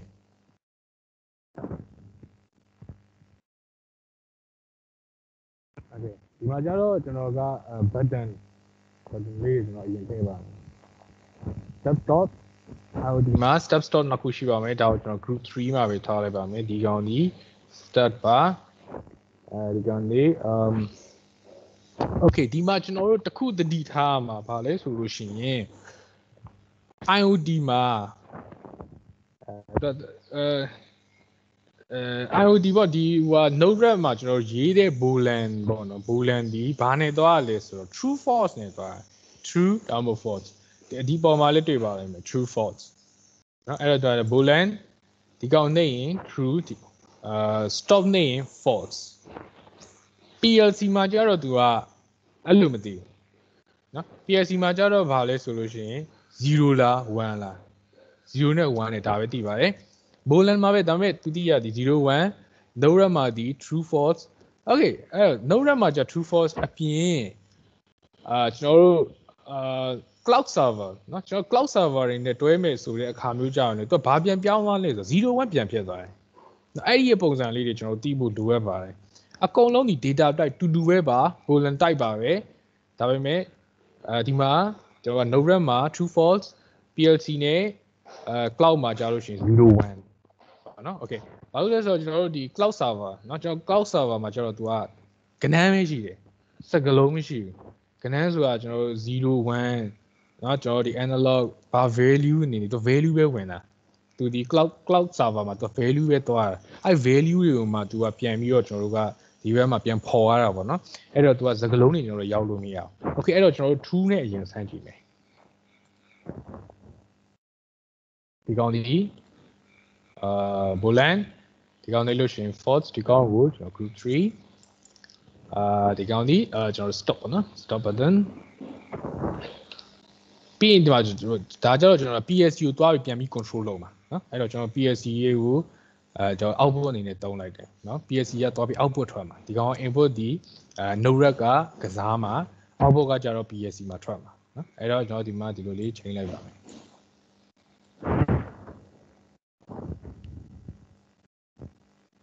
S7 output ဒီကိုလည်းကျွန်တော်ဒါ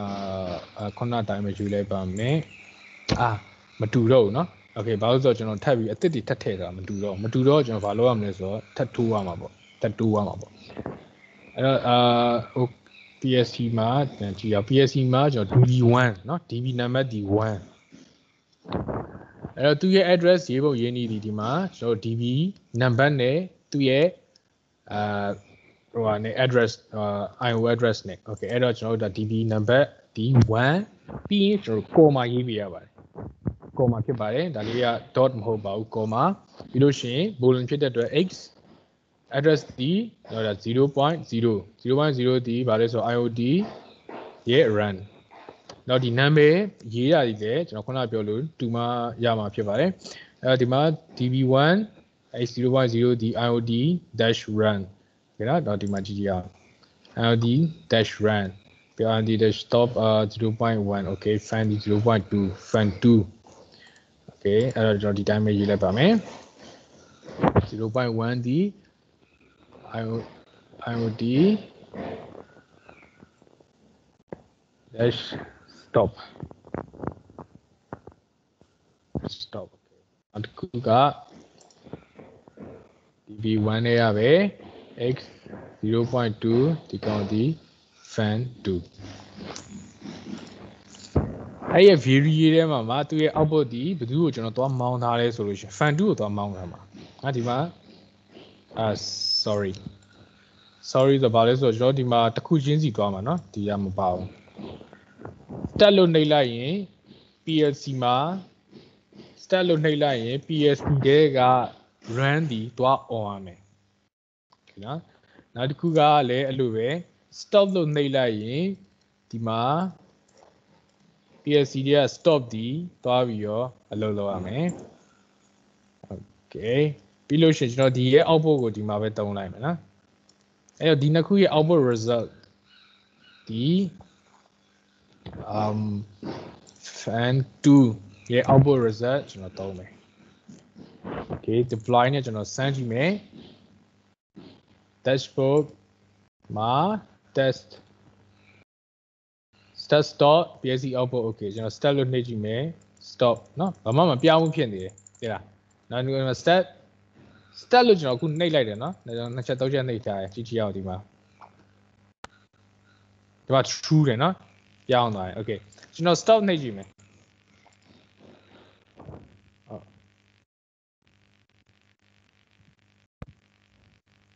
stop နှိပ်ကြည့်ရင် false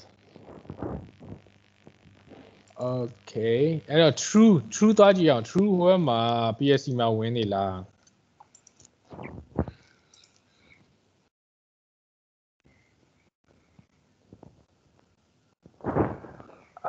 ဝင်တယ်ဒီမှာကျွန်တော် address 2နေတာဒီကောင်ကဟိုဟာဖြစ်ရမှာဒီကောင်က data block ဖြစ်ရမှာเนาะကျွန်တော် webinar data မဟုတ်ဘဲနဲ့ကျွန်တော်ဒီအပေါ်ဟာတော့ကူးထားလို့ဖြစ်နေဒီကောင်ဒီ fan 2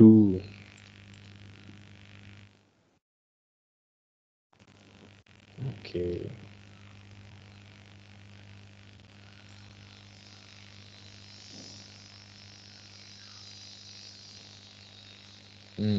နော် fan ဒီထွက်နေမယ် okay ဒီမှာ programming error လေးတစ်ချက်ကြည့်အောင် programming error ဘာလဲဆိုတော့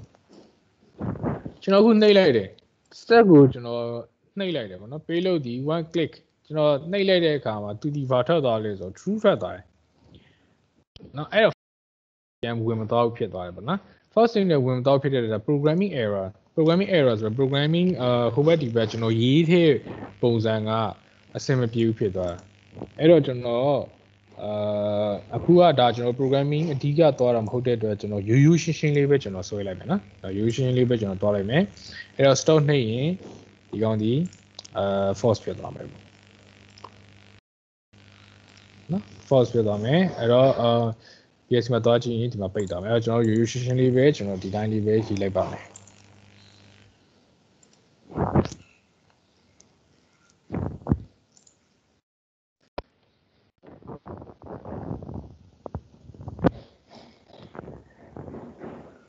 အဲ့ဆိုရင်တော့ကြည့်ရအောင်ဒီမှာ start stop false အဲ့တော့ဒီဘက်ကကြည့်မယ်ဆိုရင်ဒီမှာလာထွက်တယ် stop to false okay ပါဒါဒီကျွန်တော်တို့ IOT ကနေမှပြန်ပြီးတော့PSU ပြန်ပြီး control လုပ်တဲ့ပုံစံဖြစ်ပါတယ်เนาะဒါ PSU ကျွန်တော်ပြန်ပြီးတော့ control လုပ်တာပါဘာအနေနဲ့သွားရလဲဆိုလို့ရှိရင်ကျွန်တော်ပြန်ပြပါမယ်ဘာအနေနဲ့သွားရဆိုလို့ရှိရင်ကျွန်တော် data block เนาะကျွန်တော်ဒီတောက်ပြီးတော့မှဒါကျွန်တော် HMI ခန်းကဏ္ဍမှာလည်းကျွန်တော်တစ်ခါပြောမှုပါတယ်data block ခုလိုမျိုးကျွန်တော် data block လေးတွေကျွန်တော်တိစောက်ပေးခြင်းအပြင်ကျွန်တော် HMI နဲ့တွဲတာပဲဖြစ်စေကျွန်တော်ခုလိုမျိုး IOT နဲ့တခြား device နဲ့တွဲတာပဲဖြစ်စေကျွန်တော်အဆင်ပြေပါတယ်အဆင်ပြေလို့တဲ့ခုလေးကျွန်တော်တို့ချိတ်ဆက်တဲ့အခါမှာတော်တော်လေးကိုဒါအထောက်အကူပြုပါတယ်เนาะအဲ့တော့ကျွန်တော်ဒီ data block လေးကျွန်တော်တို့ create လုပ်ပါမယ်ပြီးလို့ရှိရင် data block ထဲမှာကျွန်တော်ဒီမှာနာမည်နဲ့ data type ကိုကျွန်တော်မှန်ကန်စွာယူပေးဖို့လိုပါတယ်နောက်တစ်ခုကကျတော့ကျွန်တော်ဒီ data block ကို non optimize ပေါ့နော်ကျွန်တော်ဒီ right click ဒါပေ properties ကမှာကျွန်တော်ဒီမှာ optimize ဖြစ်နေရင် non optimize ဖြစ်အောင်အမှန်ချလေးဖြုတ်ပေးဖို့လိုရတယ်အမှန်ချလေးဖြုတ်ပြီးလိုက်မှတခြားအပြင်အားလူတွေเนาะအပြင်အားလူတွေကဒီဟာကိုလာပြီးတော့ဒီရဲ့ block ကိုလာပြီး access လုပ်လို့ရမှာဖြစ်ပါတယ်ပြီးရတယ်ကျွန်တော်တို့ programming မှာဒီရဲ့block လေးတွေကိုကျွန်တော်တို့ပြန်တွဲပေးဖို့လိုပါတယ် okay ပါဒါကဒီ1200ပေါ့နော်1200ဘိုင်းမှာဒါကျွန်တော်တို့software ကျွန်တော်ရေးတဲ့အခါမှာ program အခါမှာကျွန်တော်တို့ဒီဒါမှတ်သားမဲ့ချက်လက်လေးပဲဖြစ်ပါတယ်ပြီးတော့ hardware ဘိုင်းတော့ hardware properties ဘိုင်းမှာလည်းတချို့အရာလေးတွေကျွန်တော်တို့သတိပြုဖို့လိုအပ်ပါတယ်အဲ့ဒါဘာလဲဆိုတော့ကျွန်တော်တို့ hardware မှာ connection ကိုကျွန်တော် permit လုပ်ပေးဖို့လိုပါတယ်ဒီအားလေး permit access with port get communication ဆိုတာဘာလဲဆိုတော့ကျွန်တော်အလွယ်ပြောရမယ်ဆိုလို့ရှိရင် client server ပေါ့လေ server client ပုံစံတော့ PLC to PLC ပဲဖြစ်ဖြစ်ပေါ့နော် PLC to PLC communication PLC to IoT communication เนาะအဲ့လိုမျိုးတွေလုပ်တဲ့အခါမှာကျွန်တော်ဒီနေရာမှာကျွန်တော်က port get function เนาะ port get remote access လုပ်ဖို့အတွက် port get function ကိုကျွန်တော်တို့က permit yes ပေါ့လေအမှန်ဖြစ်ပေးဖို့လိုပါတယ်အဲ့ဒါမှသူက permit လုပ်ပေးတယ်ခွင့်ပြုပေးတာပါ remote လုပ်ဖို့သူကခွင့်ပြုတာပါအဲ့ဒါကြောင့်မလို့ကျွန်တော်တို့ကဒီကနေIOT ကနေတစ်ဆင့်ပြန်ပြီးတော့ကျွန်တော်တို့ပြန်ပြီးတော့ control လုပ်လို့ရတာဖြစ်ပါတယ်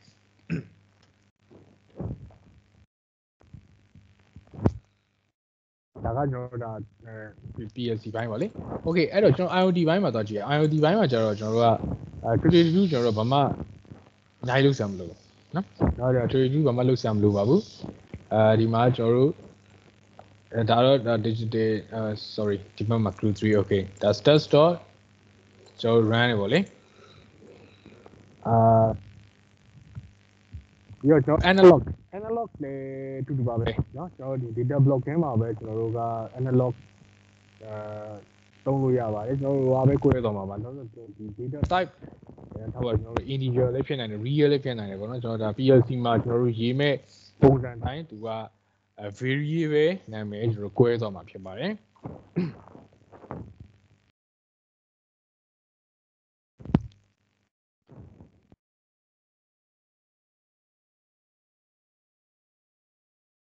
โอเคပါအဲ့တော့ဒါကပြန်ပြီးတော့ကျွန်တော်ရှေ့ရဟာလေးကျွန်တော်ပြန်ဆွဲယူရမယ်ဆိုလို့ရှိရင်ဒီလိုကျွန်တော် node-RED ရဲ့သဘောတရားပေါ့လေ node-RED ရဲ့ function သဘောတရားပြီးတော့သူရဲ့ node တွေအကြောင်းပြီးတော့သူရဲ့ dashboard လေအခုလိုမျိုးကျွန်တော်တို့dashboard user interface လေးထွက်လာမယ့်ပုံစံလေးပေါ့လေအဲ့ဒါလေးပြီးတော့ကျွန်တော်ရေးတယ်ပြီးတာနဲ့ကျွန်တော်တို့ကဒါ1200ပေါ့နော် PLC ကိုIOT to PLC PLC to IOTပြန်အနှမ်းကျွန်တော်တို့ဒါရေးဖို့ရင်းနေလေးကျွန်တော်ပြောပြပါတယ်။ Okay နောက်တစ်ခုကျွန်တော်ဟိုပါလေးနဲ့ကျွန်တော်ဒီ cloud ပေါ့နော်ကျွန်တော်ဒီ cloud လေးနဲ့ချိန်ဆက်တဲ့ပုံစံလေးကျွန်တော်ပြပါမယ်။ Okay cloud မှာကျွန်တော်အခုစမ်းပြီးသုံးနေတာပါလေ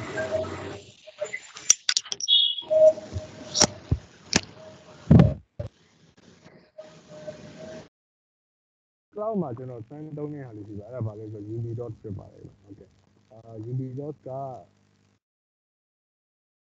ဒီဒါလေးပါ UB.dot ဆိုတဲ့ဟာလေးUB.dot ဆိုတဲ့ဟာလေးကျွန်တော်စမ်းသုံးနေပါတယ်ဆန်းတက်ဖို့တဲ့တယ်မဆိုးပါဘူး။ဘာလို့ဆိုတော့ကျွန်တော်ဒီကောင်ကြီးပုံမှန်တိုင်းဆိုလို့ရှိရင်ဒါကျွန်တော်တို့21ရက်ပေါ့လေ trial version တစ်လထားပါတော့ကျွန်တော်21ရက်တော့ရပါတယ်ဒါပေမဲ့ကျွန်တော်ဒီ Hello ဟုတ်ကဲ့ Hello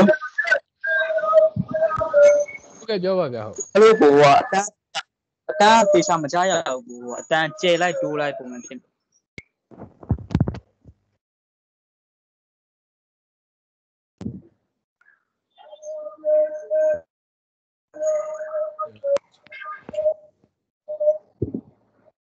ဟုတ်ကဲ့ပါအခုရောကြားလာပြီတခြားလေးဟုတ်အခုရှင်းပါပြီကိုဟုတ်ကျွန်တော်ဘယ်ပိုင်းကလေးတခြားလေးကျွန်တော်ပြန်နည်းနည်းလေးပြန်ပြောပြအောင်ဘယ်နားလေးကျွန်တော်နည်းနည်းပြတ်သွားလဲမသိဘူး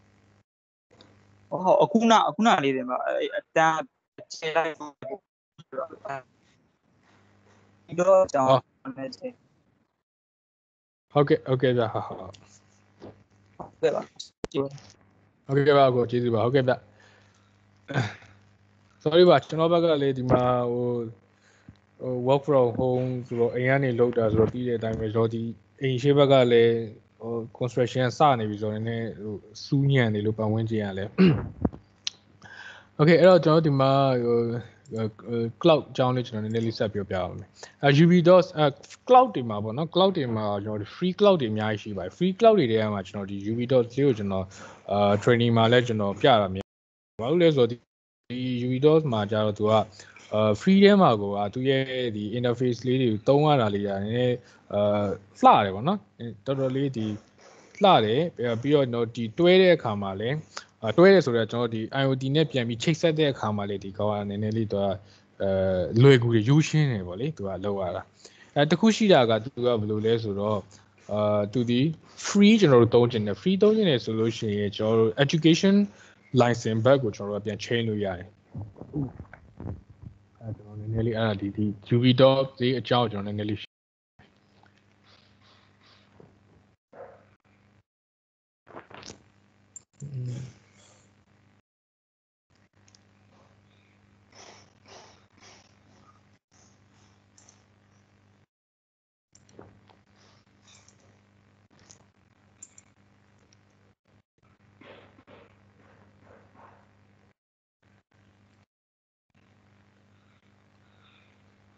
ခေပါဒီမှာကျွန်တော်တို့ကြည့်မယ်ဆိုလို့ရှိရင်plan ပေါ့ကျွန်တော်သုံးနေကျွန်တော် plan က STEM ဒါ balance 0 STEM ကတော့ဗာလဲဆိုတော့ကျွန်တော်ဒါစမ်းသပ်ဖို့အတွက်အဓိကကျွန်တော်တို့ခုမှစပြီးစမ်းမဲ့လူချောင်းသားဒီပေါ့လေအဲ့လိုမျိုးကျွန်တော်ကစမ်းသပ်ဖို့အတွက် တုံးတဲ့ plan ပေါ့လေဆိုတော့ကျွန်တော်ကဒီကောင်ကျွန်တော် plan chain လိုက်အဲ့မှာဒီမှာကြည့်မယ်ဆိုလို့ရှိရင် plan တွေဒီဘာတွေပါလဲဆိုလို့ရှိရင်ထားပါတော့အနည်းဆုံးပေါ့လေအနည်းဆုံးသူကတစ်လားကိုဒေါ်လာ50ကနေစပဲသူအစားအစာပေါ့လေရှိပါတယ်โอเคအဲ့တော့သူကဘာတွေကွာတလဲဆိုလို့ရှိရင်သူကstudent မှာဆိုလို့ရှိရင်သူကlimit ရှိပါတယ်ဘာ limit လဲဆိုလို့ရှိရင်ထားပါတော့ကျွန်တော်ဒီ device ထိတက်လို့ရတဲ့ variable အရေးအတွက်တွေပေါ့နော်အဲ့ဒါတွေ limit ရှိပါအဓိကကဘာလဲဆိုတော့ကျွန်တော်အဓိကဘာကြည့်ရမလဲဆိုလို့ရှိရင်ကျွန်တော်အခုလိုမျိုး2 million dots per man ဆိုပြီးကျွန်တော်ဒီမှာရေးထားပါတယ်နော်2 million dots per man တစ်လောက်ကျွန်တော်သုံးလို့ရတဲ့ dot အဓိကကျွန်တော်ဒီ cloud မှာအဓိကဘာလဲဆိုတော့ဒီ dot ပါဒီ dot ဆိုတာဒီအပြောက်လေးတွေဆိုပါဆိုဘာအပြောက်လေးတွေဆိုတာဘာလဲဆိုတော့ဒီ data point လေးတွေနော် data point အရေးအတွက်လေးတွေဒီအဓိကပါဆိုတော့ကျွန်တော်ကခုန dot ဆိုတာမျိုးကျွန်တော်ကပို့လိုက်တယ်နော်ကျွန်တော်ပို့လိုက်တယ်cloud server ကိုပို့လိုက်တဲ့အခါမှာသူဒီဘယ်လိုယူသွားလဲဆိုလို့ရှင်.1 dot ပေါ့နော်အပြောက်လေး .1 .2 .3 အဲ့လိုမျိုးအပြောက်လေးတော့ရီသွားတဲ့အခါမှာဆိုပါတော့ကျွန်တော်ကstart stock ကိုကျွန်တော်ကတစ်စက္ကန့်ကိုတစ်ချိန်ကျွန်တော်ပို့နေတယ်နော်ကျွန်တော်တစ်စက္ကန့်ကိုတစ်ချိန်ပို့နေရဆိုလို့ရှိရင်10မိနစ်မှာဆိုလို့ရှိရင်ကျွန်တော် .60 ဖြစ်သွားပြီနော်ကျွန်တော်တစ်စက္ကန့်ကိုတစ်ချိန်ပို့တာဖြစ်တဲ့အတွက်ဒါ10မိနစ်ကို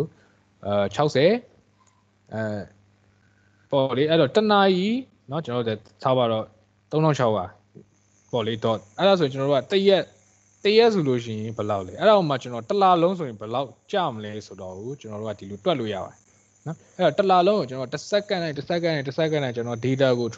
transfer လုပ်နေပို့နေမယ်ဆိုလို့ရှိရင်သူဒီကျွန်တော်တစ်လကိုဘယ်လောက်ကြာမလဲဆိုတာမျိုးကျွန်တော်တို့ရွေးပြီးတော့ကျွန်တော်လုပ်လို့ရပါတယ်အခုကတော့ကျွန်တော်ဒါeducation ပေါ့နော်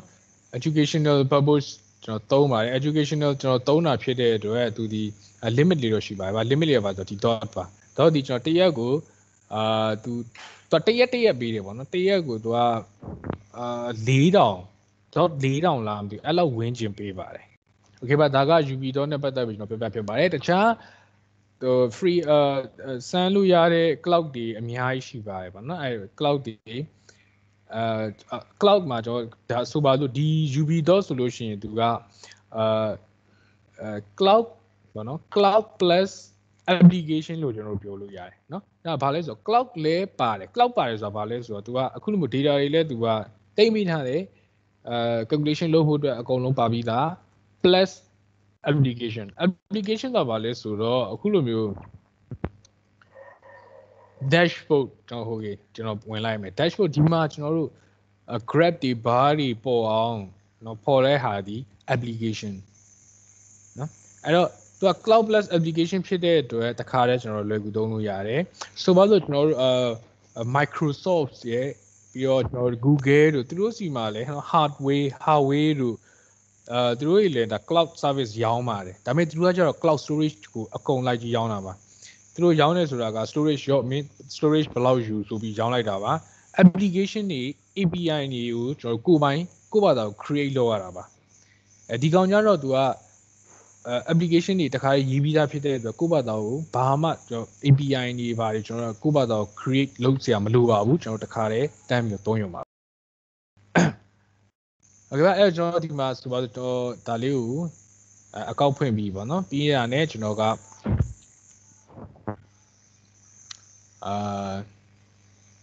စမ်း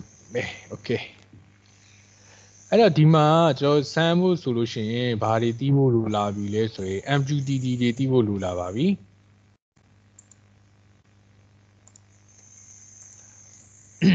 โอเคဒီမှာကြည့်အောင်ဒါကျွန်တော်ရေးထားတဲ့ဟာပါဒါကကျွန်တော် Mobile ကိုကျွန်တော်ဖတ်ထားတာပါMobile တွေမသုံးပါဘူးအဲ့တော့ဒီမှာဗာတီးဖို့လိုလာလဲဆိုရင် MQTT အကြောင်းကိုတီးဖို့လိုလာပါပြီနော် MQTT ဆိုတာကဘာလဲဆိုတော့ကျွန်တော်အလွယ်ပြောရမယ်ဆိုလို့ရှိရင်မတူညီတဲ့ data type တွေအမျိုးအစားတွေကိုတယောက်နဲ့တယောက်ချိတ်ဆက်လို့ရအောင်သူကပေါင်းစည်းပေးတာလုပ်ပေးတာ ဆိုပါစို့sensor ဆိုလို့ရှိရင် pressure လည်းဖြစ်နိုင်တယ်ထားပါတော့ temperature လည်းဖြစ်နိုင်တယ် pressure နဲ့ temperature တော့မှကျွန်တော်တို့ကဒါ analog လို့ခေါင်းစဉ်ခွဲလိုက်လို့ဒါတူရလို့ပြောလို့ရတာ哦 analog လို့မပြောဘဲနဲ့ကျွန်တော်တို့เนาะ level တစ်ခုနဲ့ကျွန်တော်ပြောမယ်ဆိုလို့ရှိရင် pressure ဒီ pressure သွားတာဘာသွားတာ unit မတူဘူးเนาะကျွန်တော် temperature ဒီ degree နဲ့သွားမယ် unit မတူမတူညီတဲ့ level နှစ်ခုအဲ့ဒါကိုမှကျွန်တော်တို့ကသူနှစ်ယောက်ချင်းချင်းချိတ်ဆက်လို့ရဟုတ်ပြီဒါအောင်မှကျွန်တော်တို့ကတူသေးတယ်ယူဆအောင်တော့ဟုတ်ပြီဒီ sensor ဒီ analog ဆိုတဲ့ဟာကြီးကိုဒီ value ကြီးထားပါတော့ကျွန်တော်တို့ကထပ်ပြီးတော့အသေးစိတ်လိုက်မယ်ဆိုလို့ရှိရင်4 to 20 milliamp ပေါ့လေ4 to 20 milliamp ဆိုတဲ့ data အဲ့ data ကြီးကိုကျွန်တော်တို့ကID level ပို့ပြလိုက်မယ်เนาะ ID level ပို့လိုက်တဲ့အခါမှာID level ရောက်သွားတယ်ခုလိုမျိုး browser ပေါ်တက်ချလာတယ် internet ပေါ်တက်လာတယ်เนาะ cloud ပေါ်တက်လာတဲ့အခါမှာသူဒီဒါတော့ pressure အရင်တောက်မှဒီမတောက်မှဘူးကာသာလေးနဲ့ပြတာရှိမယ်နောက်တခြားဒီ warning sign တွေပြတာရှိမယ်ပြီးတော့ကျွန်တော်တခြားဒီ programming နယ်ပယ်တွေတခြား language တွေနဲ့ထပ်ပြီးတော့စကားပြောရတာလည်းရှိမယ်စကားပြောတာဘာလဲဆိုတော့ဥပမာဆိုပါတော့ email ပို့တာတို့ဘာတို့ပေါ့နော်တခြား ID level တွေထိပါသူကဆက်သွားတယ်တကယ်တွေးကြည့်ကျွန်တော်မမဆိုင်ဘူးเนาะ4 to 20 milliamp ဒီpressure လည်းဖြစ်နိုင်တယ်အဲ့တော့မတူညီတဲ့ topic တွေမတူညီတဲ့ topic တွေကိုအချင်းချင်းပြောဆိုဆက်သွယ်လို့ရအောင်ကျွန်တော်တို့သုံးတဲ့သဘောတရားဒီပါလဲဆိုလို့ရှိရင် MQTT ဖြစ်ပါတယ်နော်အဲ့တော့ MQTT ဒီအဲ့လိုနေရာမျိုးမှာသုံးပါတယ်အဲ့တော့ဒီနေရာမှာလည်းကျွန်တော်တို့ MQTT သုံးပါတယ် IOT ဆိုလို့ရှိရင်ကျွန်တော်တို့ IOT လို့ပြောလိုက်တာ ਨੇ အသုံးများတာဒီအများဆုံးကျွန်တော်တို့သုံးပြတာဒီပါလဲဆိုတော့ MQTT function ပါ Okay MQTT မှာကျွန်တော်နည်းနည်းလေးရှင်းပြပါမယ်ဒီ MQTT ဆိုတဲ့အကြောင်းလေး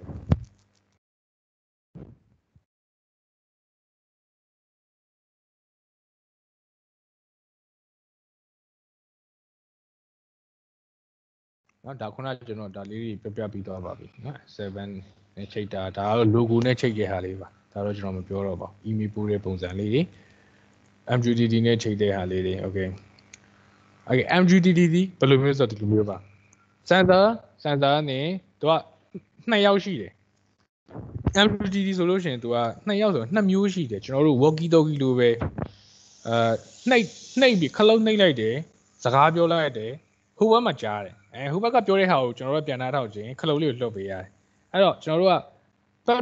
publisher ရှိရမယ် subscriber ရှိရမယ်နှစ်ခုရှိရမယ်သူကအဲ့တော့ဟုတ်ပြီနောက်ဒီမှာ sensor client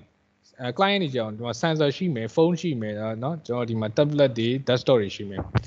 broker ဒီဘာလဲဆိုလို့ရှိရင် MQTT ဟုတ်ပါဘူး IOT ဒီအခုတော့သူက broker အနေနဲ့နေတယ်ဒါဒီလိုပုံစံနဲ့သုံးလို့ရတယ်ဆိုတော့ပြတာကျွန်တော်တို့ IOT ကို broker အနေနဲ့ထားပြီးတော့ခုနနော် client တွေ sensor တွေကလာတဲ့ data တွေအကုန်လုံးကိုဟိုဘက်ကိုပို့တာဟိုဘက်ကလာတဲ့ဟာကိုဒီဘက်ပို့တာဆိုပြီးတော့ကျွန်တော်တို့ IOT ကို broker အနေနဲ့သုံးလို့ရတယ်လို့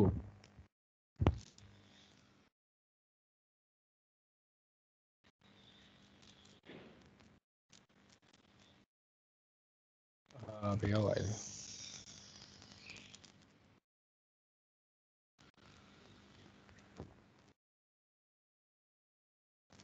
နော်sorry ဟိုကဘယ်နာရောက်နေလဲဟိုအဲ့လိုသုံးလို့ရဆိုနောက်တစ်မျိုးကကြာဘယ်လိုလဲဆိုတော့ဒီဟိုကနေရာမှာဒီ broker နေရာပြောင်းသွားတယ် broker ဒီဘယ်သူဖြစ်သွားလဲဆိုတော့အခုကျွန်တော်ထမ်းပြရဆို UV.ဒီ broker ပဲ IOT sensor ဘာအကုန်လုံးဒီ client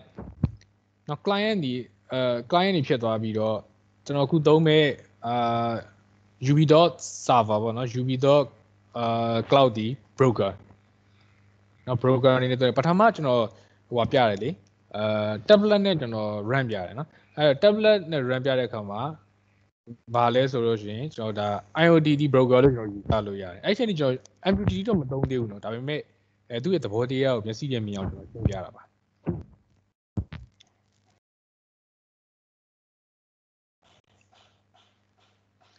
အဲ့ဒီမှာ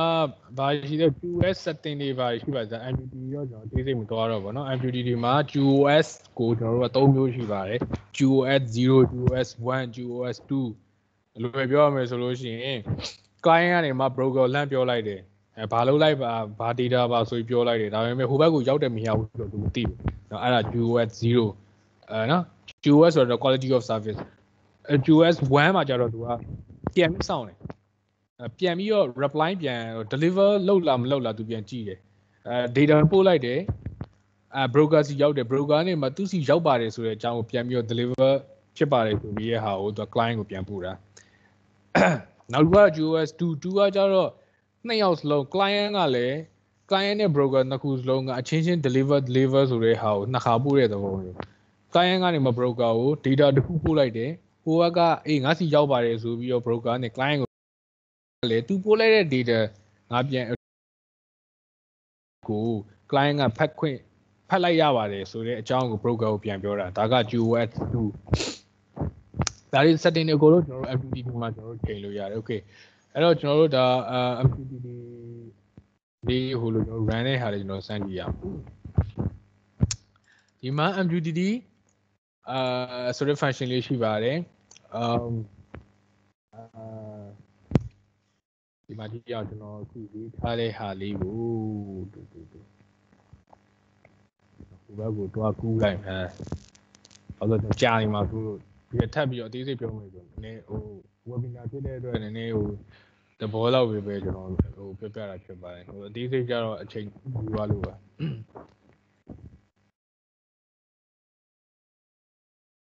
โอเคအဲ့တော့ဒီကောင်ကိုကျွန်တော် flow 2မှာကျွန်တော်ထည့်လိုက်မယ်ပေါ့နော်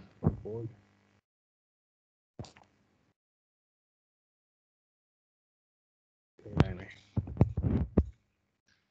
ဒီကောင်လို့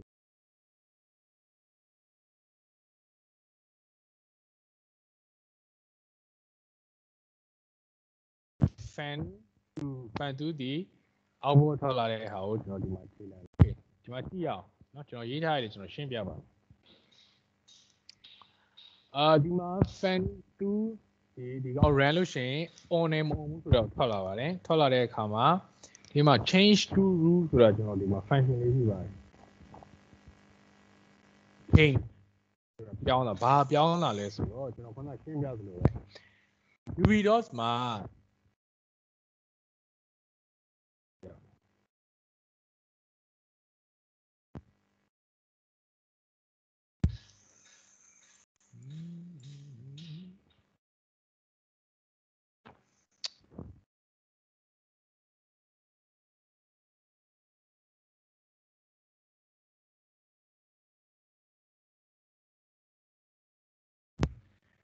အဲ့တော့ UV-DOS မှာသူကကျွန်တော်ခုနပြောလို့ဒီ cloud မှာသူက0နဲ့1နဲ့ကျွန်တော်ပြလို့ရတယ်ပြလို့ရဖြစ်တယ်ဒီမှာ true false တွေသူမသိဘူးမသိတဲ့အခါမှာကျွန်တော်ပြောင်းပေးရတယ်နော်ဒီမှာ change ဆိုတာရှိပါတယ် change ဆိုတာဘာလဲဆိုတော့ဒီမှာ true လို့သူကတွေးခဲ့ရင်ဘာပြောင်းလိုက်လဲဆိုတော့ output ကို1လို့ပြောင်းပြလိုက်တယ်နော် false လို့သူကတွေးလိုက်လို့ရှိရင်သူကဘာကို change ပြလိုက်လဲဆိုရင်0ကို change ပြလိုက်တာပါအဲ့လွယ်ပါတယ်နော်ဒီရဲ့ function လေးတွေကျွန်တော်ဒီတိုင်းယူသုံးလိုက်အောင်ပါပြီးရတဲ့ကျွန်တော်ဒီမှာ function လေးရေးပေးရတယ်ပေါ့နော်ဒါဒီကျွန်တော် cloud မှာ UV-DOS မှာကျွန်တော်သုံးဖို့အတွက်ကျွန်တော်ရေးပေးရတဲ့ function ပါနော်အဲ့တော့ဒီမှာကြည့်မယ်ဆိုလို့ရှိရင်ဘာလို့ဒီကောင်က fan အတွက်ကျွန်တော်သုံးတယ်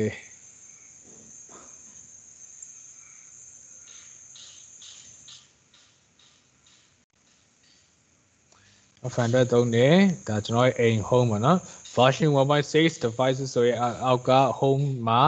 home ရဲ့တက်မှာ fan ဆိုတဲ့ဟာလေးကျွန်တော်သွားပြီးတော့ topic အနေနဲ့သွားပြီးယူလိုက်မယ်เนาะကျွန်တော်ဒီလိုရေးထားတယ်ဒီရဲ့ရေးထားတဲ့စာသားကိုကျွန်တော်တို့မရေးတတ်ဘူးဆိုတော့ဒီမှာရေးထားတဲ့ function ဘယ်လိုရေးထားမှမသိဘူးဆိုတော့ဒီရဲ့ JSON ပေါ့နော်ဒီရဲ့ script တွေရေးထားတာလေ message.payload တွေရော message.topic တွေရောဖြစ်နေတယ်ဘယ်လိုရေးရမှမသိဘူးဆိုရင်တော့လွယ်ပါတယ်နောက်ဒီဘက်မှာ UV-DOS နဲ့ Node-RED နဲ့နှစ်ခုချိတ်ဆက်တဲ့အခါမှာဘယ်လိုရေးရမလဲဆိုတော့ဒီကျွန်တော်တို့ documentation ပိုင်းတွေ forum တွေမှာအသေးစိတ်ရေးပြထားပါတယ်သူတို့ဘာကြောင့်ရေးရပါတယ်ဆိုဘယ်လိုတွေရေးရတယ်ဆိုတဲ့အကြောင်းသူတို့အသေးစိတ်ရှင်းပြထားပါတယ်အဲ့ဒါလေးကျွန်တော်တို့သွားပြီးတော့ copy paste လုပ်လိုက်ရမှာပဲသူတို့ code တွေအများကြီးရှင်းပြလုပ်ပေးထားပါတယ် developer အများကြီးပဲရေးပေးထားပါတယ်ကျွန်တော်တို့အဲ့ဒါကိုသွားပြီးတော့ယူသုံးလိုက်ရပါပြီ done ပြန်နေကျွန်တော်ဒီမှာ MQTT ကျွန်တော်ပို့လို့မယ်ပို့တဲ့အခါမှာကျွန်တော်တို့ဗာတီးဖို့လို့လဲဆိုလို့ရှိရင်ဒီ UB တော့ရဲ့ကျွန်တော်အဓိကကဘာလဲဆိုတော့ဒီသူရဲ့API key ပေါ့လေ API key ကိုကျွန်တော်တို့ကတီးဖို့လိုအပ်ပါတယ်အဲ့တော့ဒီမှာဒါကကျွန်တော်ရဲ့ cloud ပေါ့နော် cloud ရဲ့ API မှာကျွန်တော်သွားယူတယ်ပြီးတော့ကျွန်တော်ဒီမှာ user name မှာကျွန်တော်ထည့်လိုက်မယ်ပြီးရင် update done deploy okay ကြည့်အောင်ဒီမှာဆိုရင် connect ဖြစ်သွားတယ် connect ဖြစ်တဲ့အတွက်ကျွန်တော်ရဲ့ဟိုမှာ cloud မှာတော့ချိန်နေပါပြီပြီးရင်ကျွန်တော်နည်းနည်းလေးကစားလိုက်မယ်ပေါ့နော် stop ဆိုရင်ဒီမှာ false for false ဆိုတာနဲ့တော့ဒီမှာ0လို့ချိန်သွားလိမ့်မယ်ချိန်သွားပြီးတော့ကျွန်တော်ဒီမှာ function မှာ topic အနေနဲ့တော့ချိန်ထားတယ်ပြီးရင်အဲ့ဒါကို MQTT နဲ့ပို့လွှတ်လိုက်တယ်အဲ့ဒါကိုကျွန်တော်ဒီဘက်မှာကြည့်ရအောင်ဒီဘက်မှာလာပြောင်းလာဆိုတာကိုကျွန်တော် device မှာကျွန်တော်တို့လာကြည့်ပါမယ်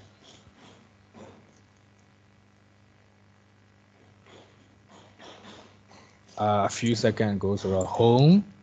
မှာ okay ဒီမှာ fan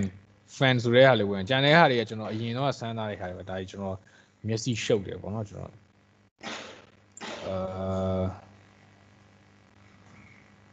ထားပါကျွန်တော်လူလားမသိလို့ကျွန်တော်ဟုတ်ပြီအဲ့ဒါကိုကျွန်တော်တို့ကဒါကဘာလဲဆိုတော့ဒီ device မှာသူရဲ့ value ဝင်သွားပြီအဲ့တော့ကျွန်တော်တို့က dashboard မှာတော့ပြရတော့မယ်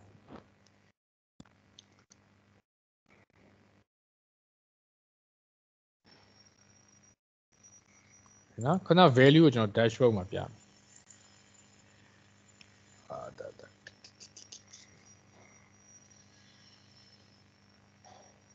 Okay so တော့ indicator လေးနဲ့ကျွန်တော်ပြမယ်နော် indicator နဲ့ value ဒီhome မှာ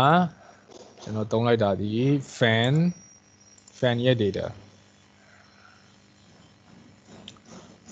okay နော်အခု off နေနော် off နေတယ်ကျွန်တော် dashboard မှာမြင်တော့ကျွန်တော်အောက်လေးရွှေ့လိုက်နော် start ဟောရောက်တာနဲ့ဒီမှာလာပြီးတော့တန်းပြီးတော့ပြောင်းသွားပါတယ် stop ချိန်သွားပါတယ်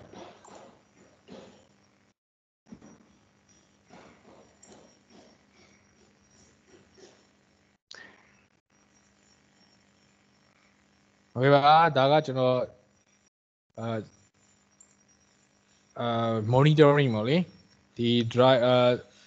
cloud မှာကျွန်တော် monitoring ဖြစ်တဲ့ဟာတွေတော့ပြဖြစ်ပါတယ်အဲ့ဒါလေးကိုကျွန်တော်ဆိုပါစို့dashboard ကိုကျွန်တော်ဒီမှာ share ဆိုပြီးတော့လုပ်လိုက်တဲ့အခါလုပ်လိုက်မယ်ဆိုလို့ရှိရင်ကျွန်တော်ခု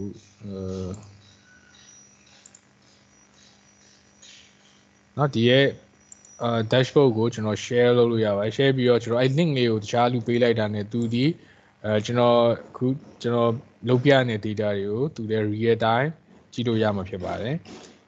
တချို့ကမေးတယ် control လုပ်လို့ရလားတဲ့ control လည်းလုပ်လို့ရပါတယ်ဒီမှာကျွန်တော်ကဆိုပါကျွန်တော်ခုဘာမှတော့မထည့်ရသေးဘူးပေါ့နော်နမူနာပြမလို့ပါဒီမှာတော့ switch ဆိုတာပါပါတယ် switch လေးမှာကျွန်တော်ထည့်လိုက်တယ်ပေါ့နော်တခုခုပေါ့ very ပဲခုနကပဲ fan ပေါ့လေကျွန်တော်ထည့်လိုက်မယ်ထဲဖြစ်တဲ့အတွက်ကျွန်တော်ဒီမှာ step နှိပ်တယ်လင်းသွားတယ်နောက်ထပ်နှိပ်တယ်ပိတ်သွားတယ်ဒီဘက်မှာကြည့်အောင်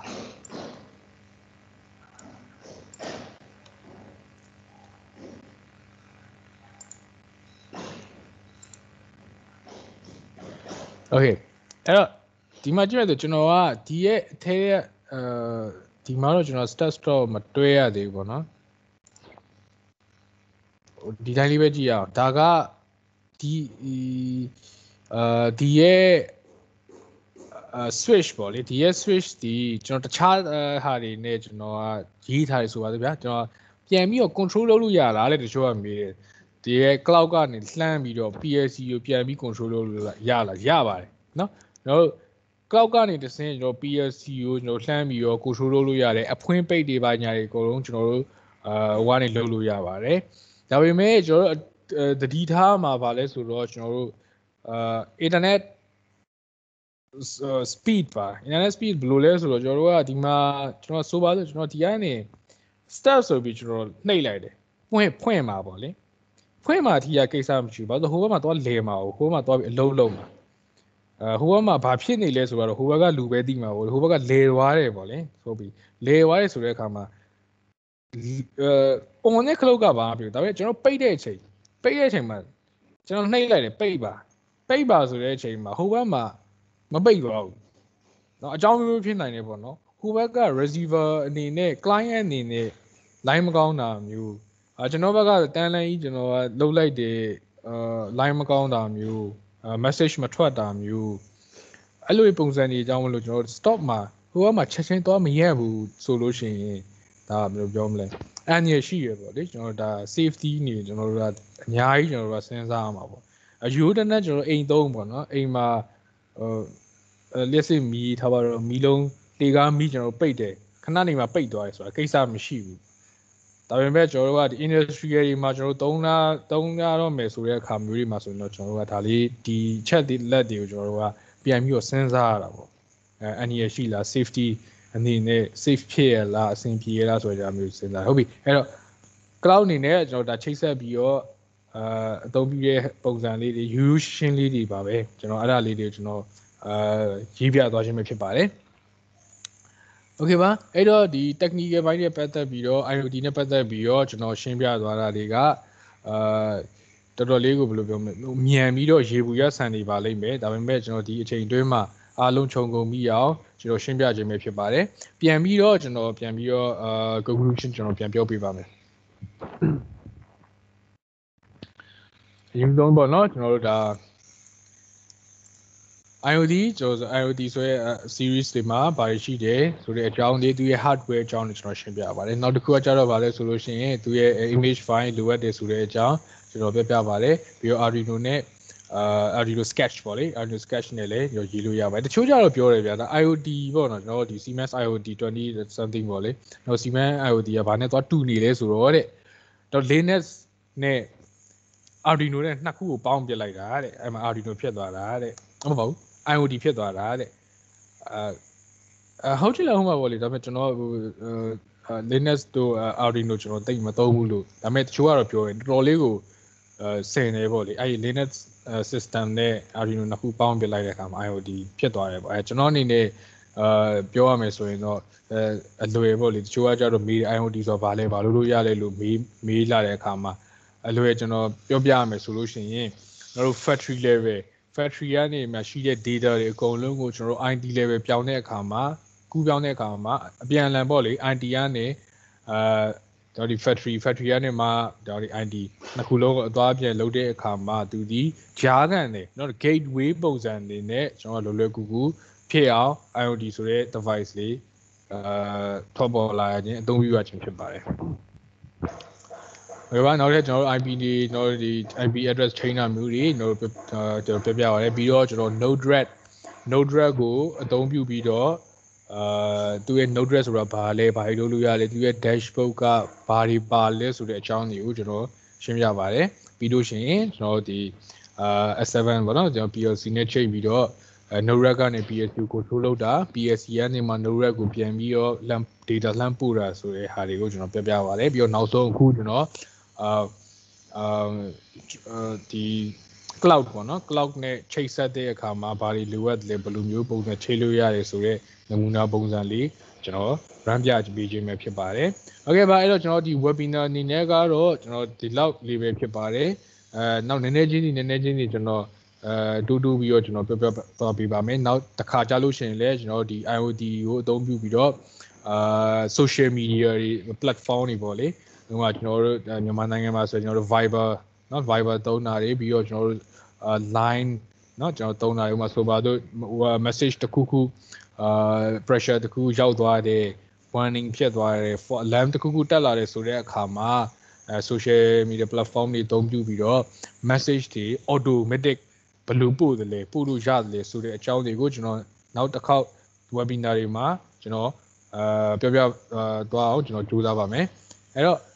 ဒီကတော့ကျွန်တော် webinar နေတော့ဒီလောက်ပါပဲခင်ဗျအဲ့တော့ဒီဟာနဲ့ပတ်သက်ပြီးတော့ကျွန်တော်မေးစရာရှိတယ်ဆိုလို့ရှိရင်ကျွန်တော်မေးမြန်းလို့ရပါတယ်အားလုံးကိုကျေးဇူးတင်ပါတယ်ခင်ဗျ